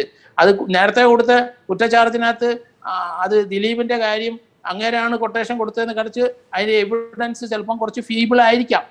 ഇപ്പം വളരെ ശക്തമായ എവിഡൻസ് വന്നു കഴിഞ്ഞു എന്നാണ് ഞാൻ കരുതുന്നത്. അത് ഫർദർ ഇൻവെസ്റ്റിഗേഷൻ കൊണ്ടുള്ള ഒരു ഗുണമാണ്. അത് തന്നെയല്ല, അത് ബൈജു പൗലോസിനെ വകവരുത്താൻ, അന്വേഷണ ഉദ്യോഗസ്ഥന്മാരെ വകവരുത്താനുള്ള ഒരു ഗൂഢാലോചന നടന്നു എന്ന് ബാലേന്ദ്രകുമാർ പറഞ്ഞതിന്റെ അടിസ്ഥാനത്തിലാണ് വളരെ ഇത്രയോ അഡ്വാൻസ് ആയിട്ട് കാര്യങ്ങൾ വന്നത്. അതുകൊണ്ട് അതിലേക്ക് വരണം. മലയാള സിനിമയിൽ ആരാണ് ആ കൊട്ടേഷൻ കടന്നത്? അത് ഒരിക്കലും പൾസർ സുനി ഒരു രസത്തിനോ സുഖത്തിനോ വേണ്ടിയിട്ടൊന്നും ചെയ്തതല്ല. അതിനകത്ത് ഇൻവെസ്റ്റ്മെന്റ് പണം മുടക്കുന്നുണ്ട്. അയാൾ ഒരു കാറിൽ അയാൾ 4-5 പേരെ അതിനകത്ത് എൻഗേജ് ചെയ്തിട്ടുണ്ട്. അവരൊക്കെ ചുമ്മാ ഒന്നും ചെയ്യത്തില്ല. അതൊക്കെ ക്രിമിനൽസ് ആണ്. അവരതിന്റെ പണം കൈപ്പറ്റിയിട്ടുണ്ട്. അപ്പം കുറെ ഇൻവെസ്റ്റ്മെന്റ് വന്നിരിക്കുന്നു. അത് ആരാണെന്ന് കണ്ടുപിടിക്കുന്നതിന് നമ്മൾ വെപ്രാളപ്പെട്ടില്ല. അത് ദിലീപ് അല്ലെങ്കിൽ അടുത്തൊരാൾ വരട്ടെ. അപ്പം ഇതുവരെയുള്ള അന്വേഷണത്തിന്റെ പോക്ക് കണ്ടിട്ട് അത് ദിലീപിലേക്കാണ് വരുന്നത്. നമുക്കൊരു ദിലീപിനോട് വ്യക്തിപരമായിട്ട് ഒരു വൈരാഗ്യം ആരോടും ഇല്ല. പക്ഷെ ആ കുട്ടി അനുഭവിച്ച വേദന നമ്മൾ എപ്പോഴും കണക്കാക്കണം. അത് തീർച്ചയായിട്ടും അതിലൊരാളുണ്ട്. അത് ആരാണ് എന്നാണ് പോലീസിന്റെ അന്വേഷണം. അത് ചാനലുകാരും അല്ലെങ്കിൽ പത്രക്കാരും ഒക്കെ അന്വേഷിക്കുന്ന ആ രീതിയിലോട്ട് തന്നെയാണ്. അന്വേഷണം വന്നല്ലോ, ദിലീപിന്റെ ഇൻവോൾവ്മെന്റ് ഏതായാലും വന്നു കഴിഞ്ഞല്ലോ കുറെയൊക്കെ. അത് കുറച്ചുകൂടെ ശക്തമായിട്ട് ഇനി വരും മുന്നോട്ട്. കാരണം അടുത്ത ചാർജ് ഷീറ്റ് തീർച്ചയായിട്ടും കൊടുക്കുമ്പോൾ വളരെ സാർ ഈ പറഞ്ഞു പോകുമ്പോഴേ നാട്ടുകാര് പൊട്ടന്മാരല്ല. ഞാൻ ഒരു കാര്യം ചോദിക്കട്ടെ, തുടരന്വേഷണം എന്തിനാ സാറേ? സ്വാഭാവിക ഇൻ ക്യാമറ പ്രൊസീഡിങ്സ് ആണ്, നമുക്കൊന്നും അറിയില്ല. സത്യം ഞാനത് ഫോളോ ചെയ്തിട്ടില്ല. ഉള്ള കാര്യം ഉള്ള പോലെ പറയാം. ഞാൻ ഉള്ള പോലെ പറഞ്ഞ ആളാ. പക്ഷെ ഇൻ ക്യാമറ പ്രൊസീഡിങ്സ് നടന്നൊരു കാര്യമാകുമ്പോൾ നമുക്ക് ഊഹിക്കാമല്ലോ. തുടരന്വേഷണം വരുന്നെങ്കിൽ അതിന്റെ കാരണം ഉണ്ട് സാർ. മറ്റേ തെളിവില്ലെന്നല്ലേ സാർ? സാറ് പോലീസ് ഓഫീസർ അല്ലേ സാർ? അല്ലല്ല, തെളിവുണ്ട്. ഇല്ല പറയണൊക്കെ ഞാൻ പറയണ്ടേ. തെളിവ് ഇപ്പൊ 5 പ്രതികളുണ്ട്. തെളിവ് അതിന് കുറ്റച്ചാർജ് കൊടുത്തു. ജോർജ് ജോസഫ് ഈ സജിതന്റെ മൊത്തം വഴി തെറ്റിക്കും കേട്ടോ. നമ്മള് സജിതന്റെ വഴി തെറ്റിക്കാനാ ഞാൻ എന്റെ കൂടെ വരും. അവസാനം നോക്കിക്കോളൂ. തെറ്റിച്ച് അവസാനം ഇപ്പൊ സായി ശങ്കരെ വഴി തെറ്റിച്ചത് ഈ നികേഷ് ഒറ്റയാളാ. കഴിഞ്ഞ ദിവസം കയറി അബദ്ധം പറഞ്ഞതാണ് ഈ പോലീസ് ഈ പരിപാടി കാണിച്ചത്. വല്ല ആവശ്യമുണ്ടോ? എന്റെ 3 മണിക്കൂർ ഇല്ല, ഞാനത് പറഞ്ഞത് 5 പ്രതികൾ സായി ശങ്കറിന് താപ്പാനായത് അല്ലെ, കുഴി വെട്ടിക്കൊടുത്തത്. ജോർജ് ജോസഫ് പറയൂ. സജിതന്റെ വഴി തെറ്റി. ഇത് 4 പ്രതികളുണ്ട്. അന്വേഷണം തീരാറായി. എവിഡൻസ് ക്ലോസ് ചെയ്യുന്ന സമയത്ത് ഒരാളൂടെ അതിനകത്ത് പ്രതി ഉണ്ടെന്ന് പറഞ്ഞാൽ അയാളെ ശിക്ഷിക്കേണ്ട, അയാളെ മാത്രം വിടാം. കേസ് പോവുകയല്ലേ. അന്നേരം ഫർദർ ഇൻവെസ്റ്റിഗേഷൻ ഗുണമുണ്ട്. അന്നേരം തന്നെ 5ാമത്തെ ആൾ കയറി വരുള്ളൂ. അത് അന്വേഷണം പൂർത്തിയാക്കിയതാണ്, അതിനകത്ത് എവിഡൻസ് വീക്കാണ് എന്ന് പറയുന്നതിൽ അർത്ഥമില്ല. ഫർദർ ഇൻവെസ്റ്റിഗേഷൻ ഇപ്പം 18-ാം തീയതി കഴിഞ്ഞിട്ട് വീണ്ടും ഈ ബൈജു പൈലോസിനെ വിസ്തരിക്കുന്നതിന് മുമ്പ് വീണ്ടും ഫർദർ എവിഡൻസ് വന്നാൽ വീണ്ടും ബൈജു പൈലോസ് ഫർദർ ഇൻവെസ്റ്റിഗേഷൻ നടത്താൻ. അത് വളരെ കൃത്യമാണ്. ശ്രീ ജോർജ് ജോസഫ്, ഇപ്പോൾ ശ്രീ സജിതന്റെ ചോദിച്ച ചോദ്യത്തിനുള്ള താങ്കളുടെ മറുപടി, ആദ്യ കേസ് ദുർബലമായതുകൊണ്ടല്ലേ ഈ പറയുന്ന ഫർദർ ഇൻവെസ്റ്റിഗേഷൻ ആവശ്യമായി വന്നതെന്നല്ല. പുതിയ വെളിപ്പെടുത്തൽ വന്നാൽ മതി, ശിക്ഷിക്കാനുള്ള തെളിവായി. ഇനി ഇത് മതി എന്ന് പറയാൻ കഴിയില്ലല്ലോ അന്വേഷണ ഏജൻസിയെ സംബന്ധിച്ചിടത്തോളം. അപ്പൊ നികേഷ്, ഞാനൊരു കാര്യം ചോദിച്ചോട്ടെ. ഒരു സാമാന്യ ഒരു പൗരൻ നിലയിൽ എന്റെ നികേഷിന്റെ ഒക്കെ കണ്ണടയുന്നതിന് മുമ്പ് ഇതിന്റെ വിധി കാണാനുള്ള ഭാഗ്യം നമുക്ക് ഉണ്ടാകുമോ?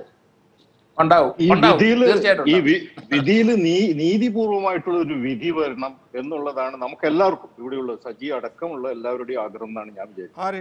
ഈ പെൺകുട്ടിക്ക് നീതി ലഭിക്കണം. അതിന് അന്വേഷണം നിർത്തിവെക്കുന്നതിലൂടെ അത് കിട്ടില്ല. തുടരന്വേഷണം ചെയ്യുകയാണെങ്കിൽ എന്താണ് സത്യം എന്നത് നമുക്ക് പുറത്തു കൊണ്ടുവരാൻ പറ്റുമെങ്കിൽ നമ്മൾ അതിന്റെ കൂടെ നിൽക്കുകയല്ലേ വേണ്ടത്. മാത്രമല്ല 59 ഹർജി കൊടുത്ത ആൾക്ക് വേണ്ടിയിട്ടാണ് ഞാനിവിടെ പറയുന്നതെന്ന് പറയുന്നത് സജീവന്തിയായിട്ടാണ് ചോദിക്കുന്നത്. നമ്മുടെയൊക്കെ കണ്ണടയുന്നതിന് മുമ്പ് ഈ അന്വേഷണം തീരുവോ, ഈ പറയുന്ന വിചാരണ തീരുവോ എന്ന്.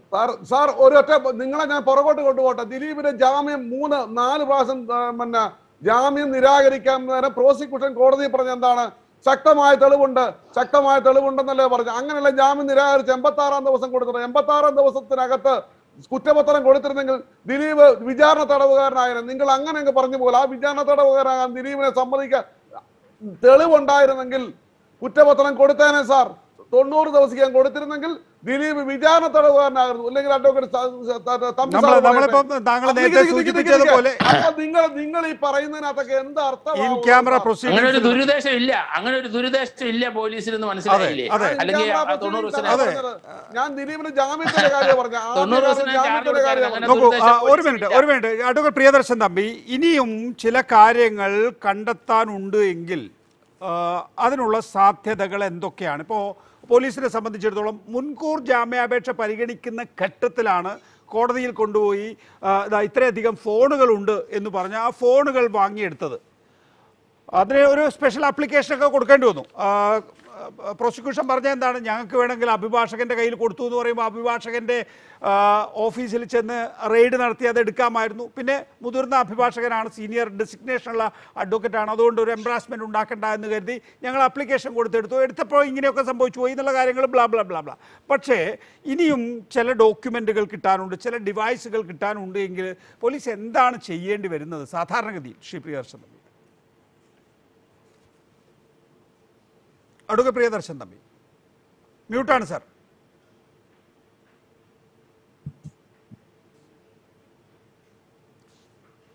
കേൾക്കാമോ? മ്യൂട്ടാണ്. പറഞ്ഞോളൂ. പോലീസിനെ സംബന്ധിച്ച് ഈ കേസിൽ പറയുകയാണെങ്കിൽ, നമ്മൾ നേരത്തെ ഒരു കേസിലെ ഒരു സംഭവത്തിൽ ഒരു രാഷ്ട്രീയ നേതാവ് പറഞ്ഞതുപോലെ ഒരു സുവർണാവസരമാണ് ലഭിച്ചിരിക്കുന്നത്. ആ സുവർണാവസരം അവര് പ്രയോജനപ്പെടുത്തും. കാരണം പുനരന്വേഷണം, കാരണം ആ തുടരന്വേഷണവുമായി ബന്ധപ്പെട്ട് ഈ കേസിൽ ബാലേന്ദ്രകുമാർ ഒരു വെളിപ്പെടുത്തൽ നടത്തി. ആ വെളിപ്പെടുത്തലില് കരമ്പുണ്ടോ ഇല്ലയോ എന്നുള്ളതല്ല പ്രശ്നം. ആ വെളിപ്പെടുത്തല് ഈ കേസിൽ ഒരു പുതിയൊരു ചാല് തുറന്നിട്ടു.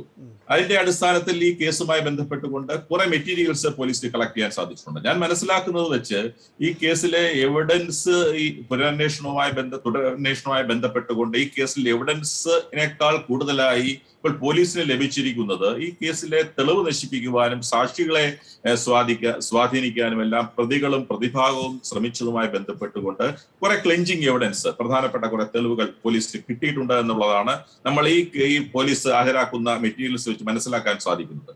പക്ഷേ ഈ സാധാരണഗതിയിൽ ഒരു ഫർദർ ഇൻവെസ്റ്റിഗേഷൻ നടക്കുമ്പോൾ ഇവിടെ സൂചിപ്പിക്കപ്പെട്ടതുപോലെ ടൈം ലിമിറ്റ് വെക്കാറില്ല. കാരണം ടൈം ലിമിറ്റ് വെക്കാൻ കഴിയില്ല ഫർദർ ഇൻവെസ്റ്റിഗേഷൻ. പക്ഷേ ഇത് അങ്ങനത്തെ ഒരു സാധാരണ കേസല്ല. ഇത് ഒരുപാട് നാളുകളായി സുപ്രീം കോടതി വരെ, ഹൈക്കോടതിയിൽ പല പ്രാവശ്യം പോയ കേസായതുകൊണ്ട് സമയബന്ധിതമായി അനന്തമായി ഈ കേസ് ഒരു കാരണവശാലും നീളുന്ന പ്രശ്നമില്ല എന്നുള്ള കാര്യത്തിൽ യാതൊരു സംശയവുമില്ല. കാരണം ഇന്ത്യയുടെ ഏറ്റവും പരമോന്നത കോടതിയായ സുപ്രീം കോടതി തന്നെ ഇടപെട്ട ഒരു കേസായതുകൊണ്ട് ഈ കേസിന്റെ അന്വേഷണം ഇനിയും അനന്തമായി നീട്ടിക്കൊണ്ടുപോകാൻ ആര് വിചാരിച്ചാലും സാധിക്കില്ല. അപ്പോൾ ഈ എന്റെ കാര്യം ഉറപ്പില്ല, പക്ഷെ സജി നന്ദിയാട്ടിന്റെ കാര്യത്തിനകത്ത് അദ്ദേഹത്തിന്റെ കണ്ണടയുന്നതിന് മുമ്പ് ഈ കേസിന്റെ വിധി ഉണ്ടാവും.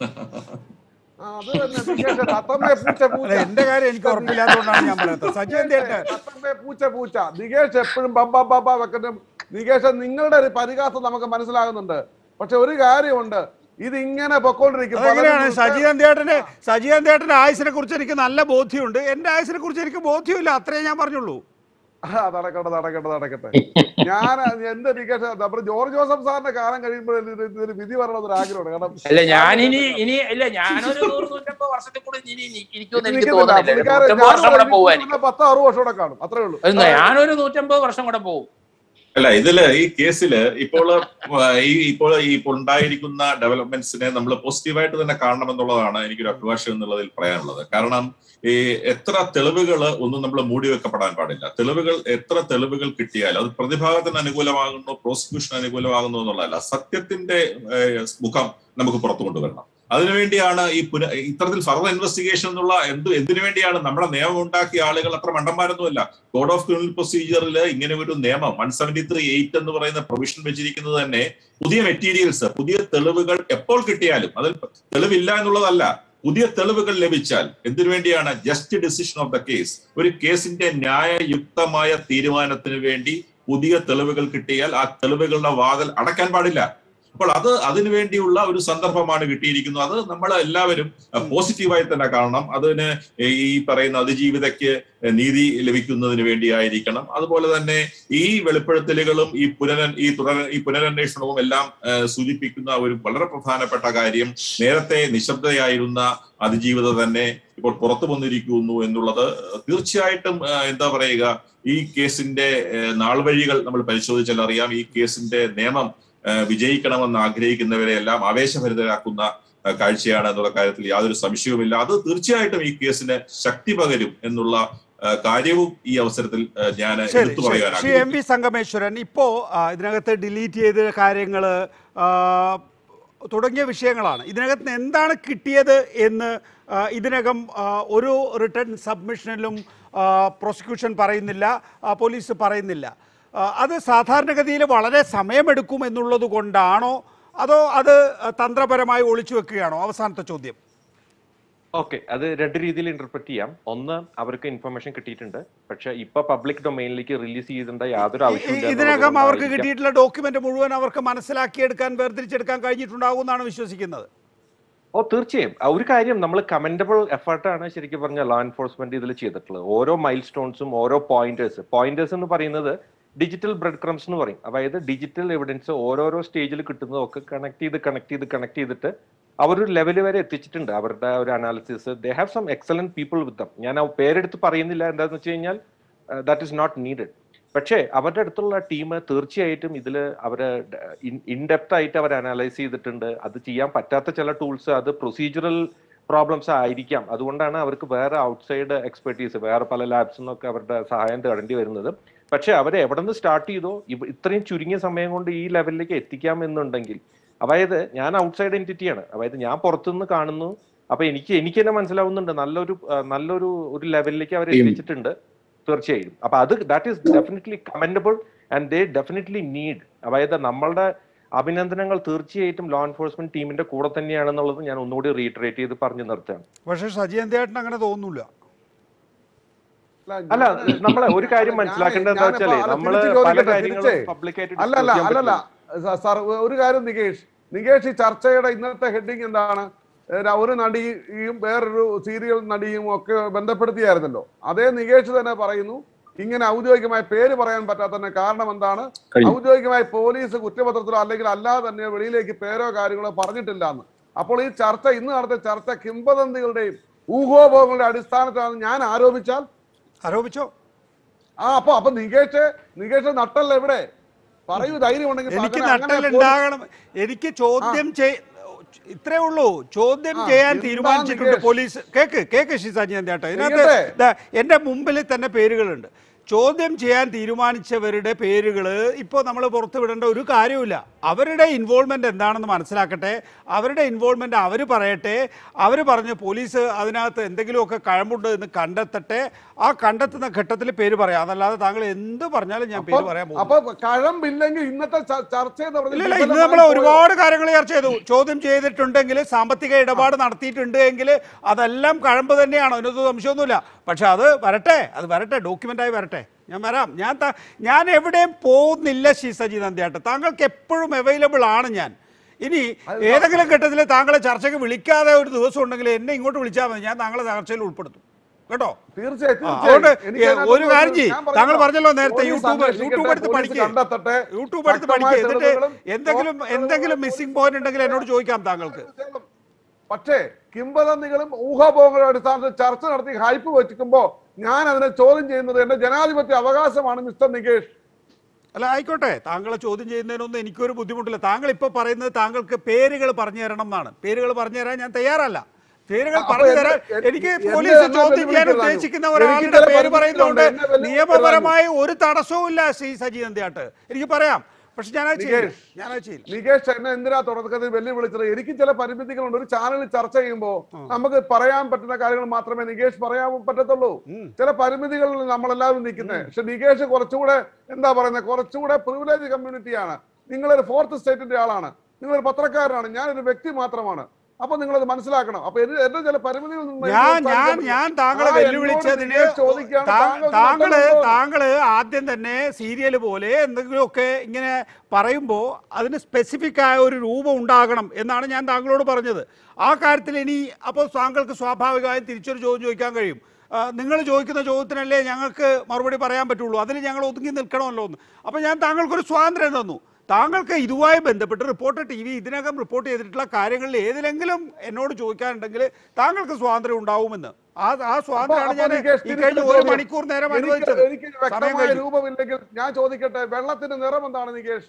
വെള്ളമില്ലാതെ ലോകത്തെ മനുഷ്യൻ ജീവിക്കാൻ പറ്റില്ല. ജോർജ് ജോസഫ്, സജി നന്ദിയായിട്ട് നമ്മൾ ഒരു ബോധത്തോടു കൂടി നമ്മൾ ഈ ചർച്ചയിൽ പങ്കെടുക്കണമെന്ന് വിചാരിക്കുകയാണ്. Sangameswaran, Prakash Bare, Saji നന്ദിയായിട്ട്, George Joseph, advocate Prakash Bare, advocate Priyadarshan Thampi, AT സഹകരിച്ചതിന് നന്ദി, നമസ്കാരം.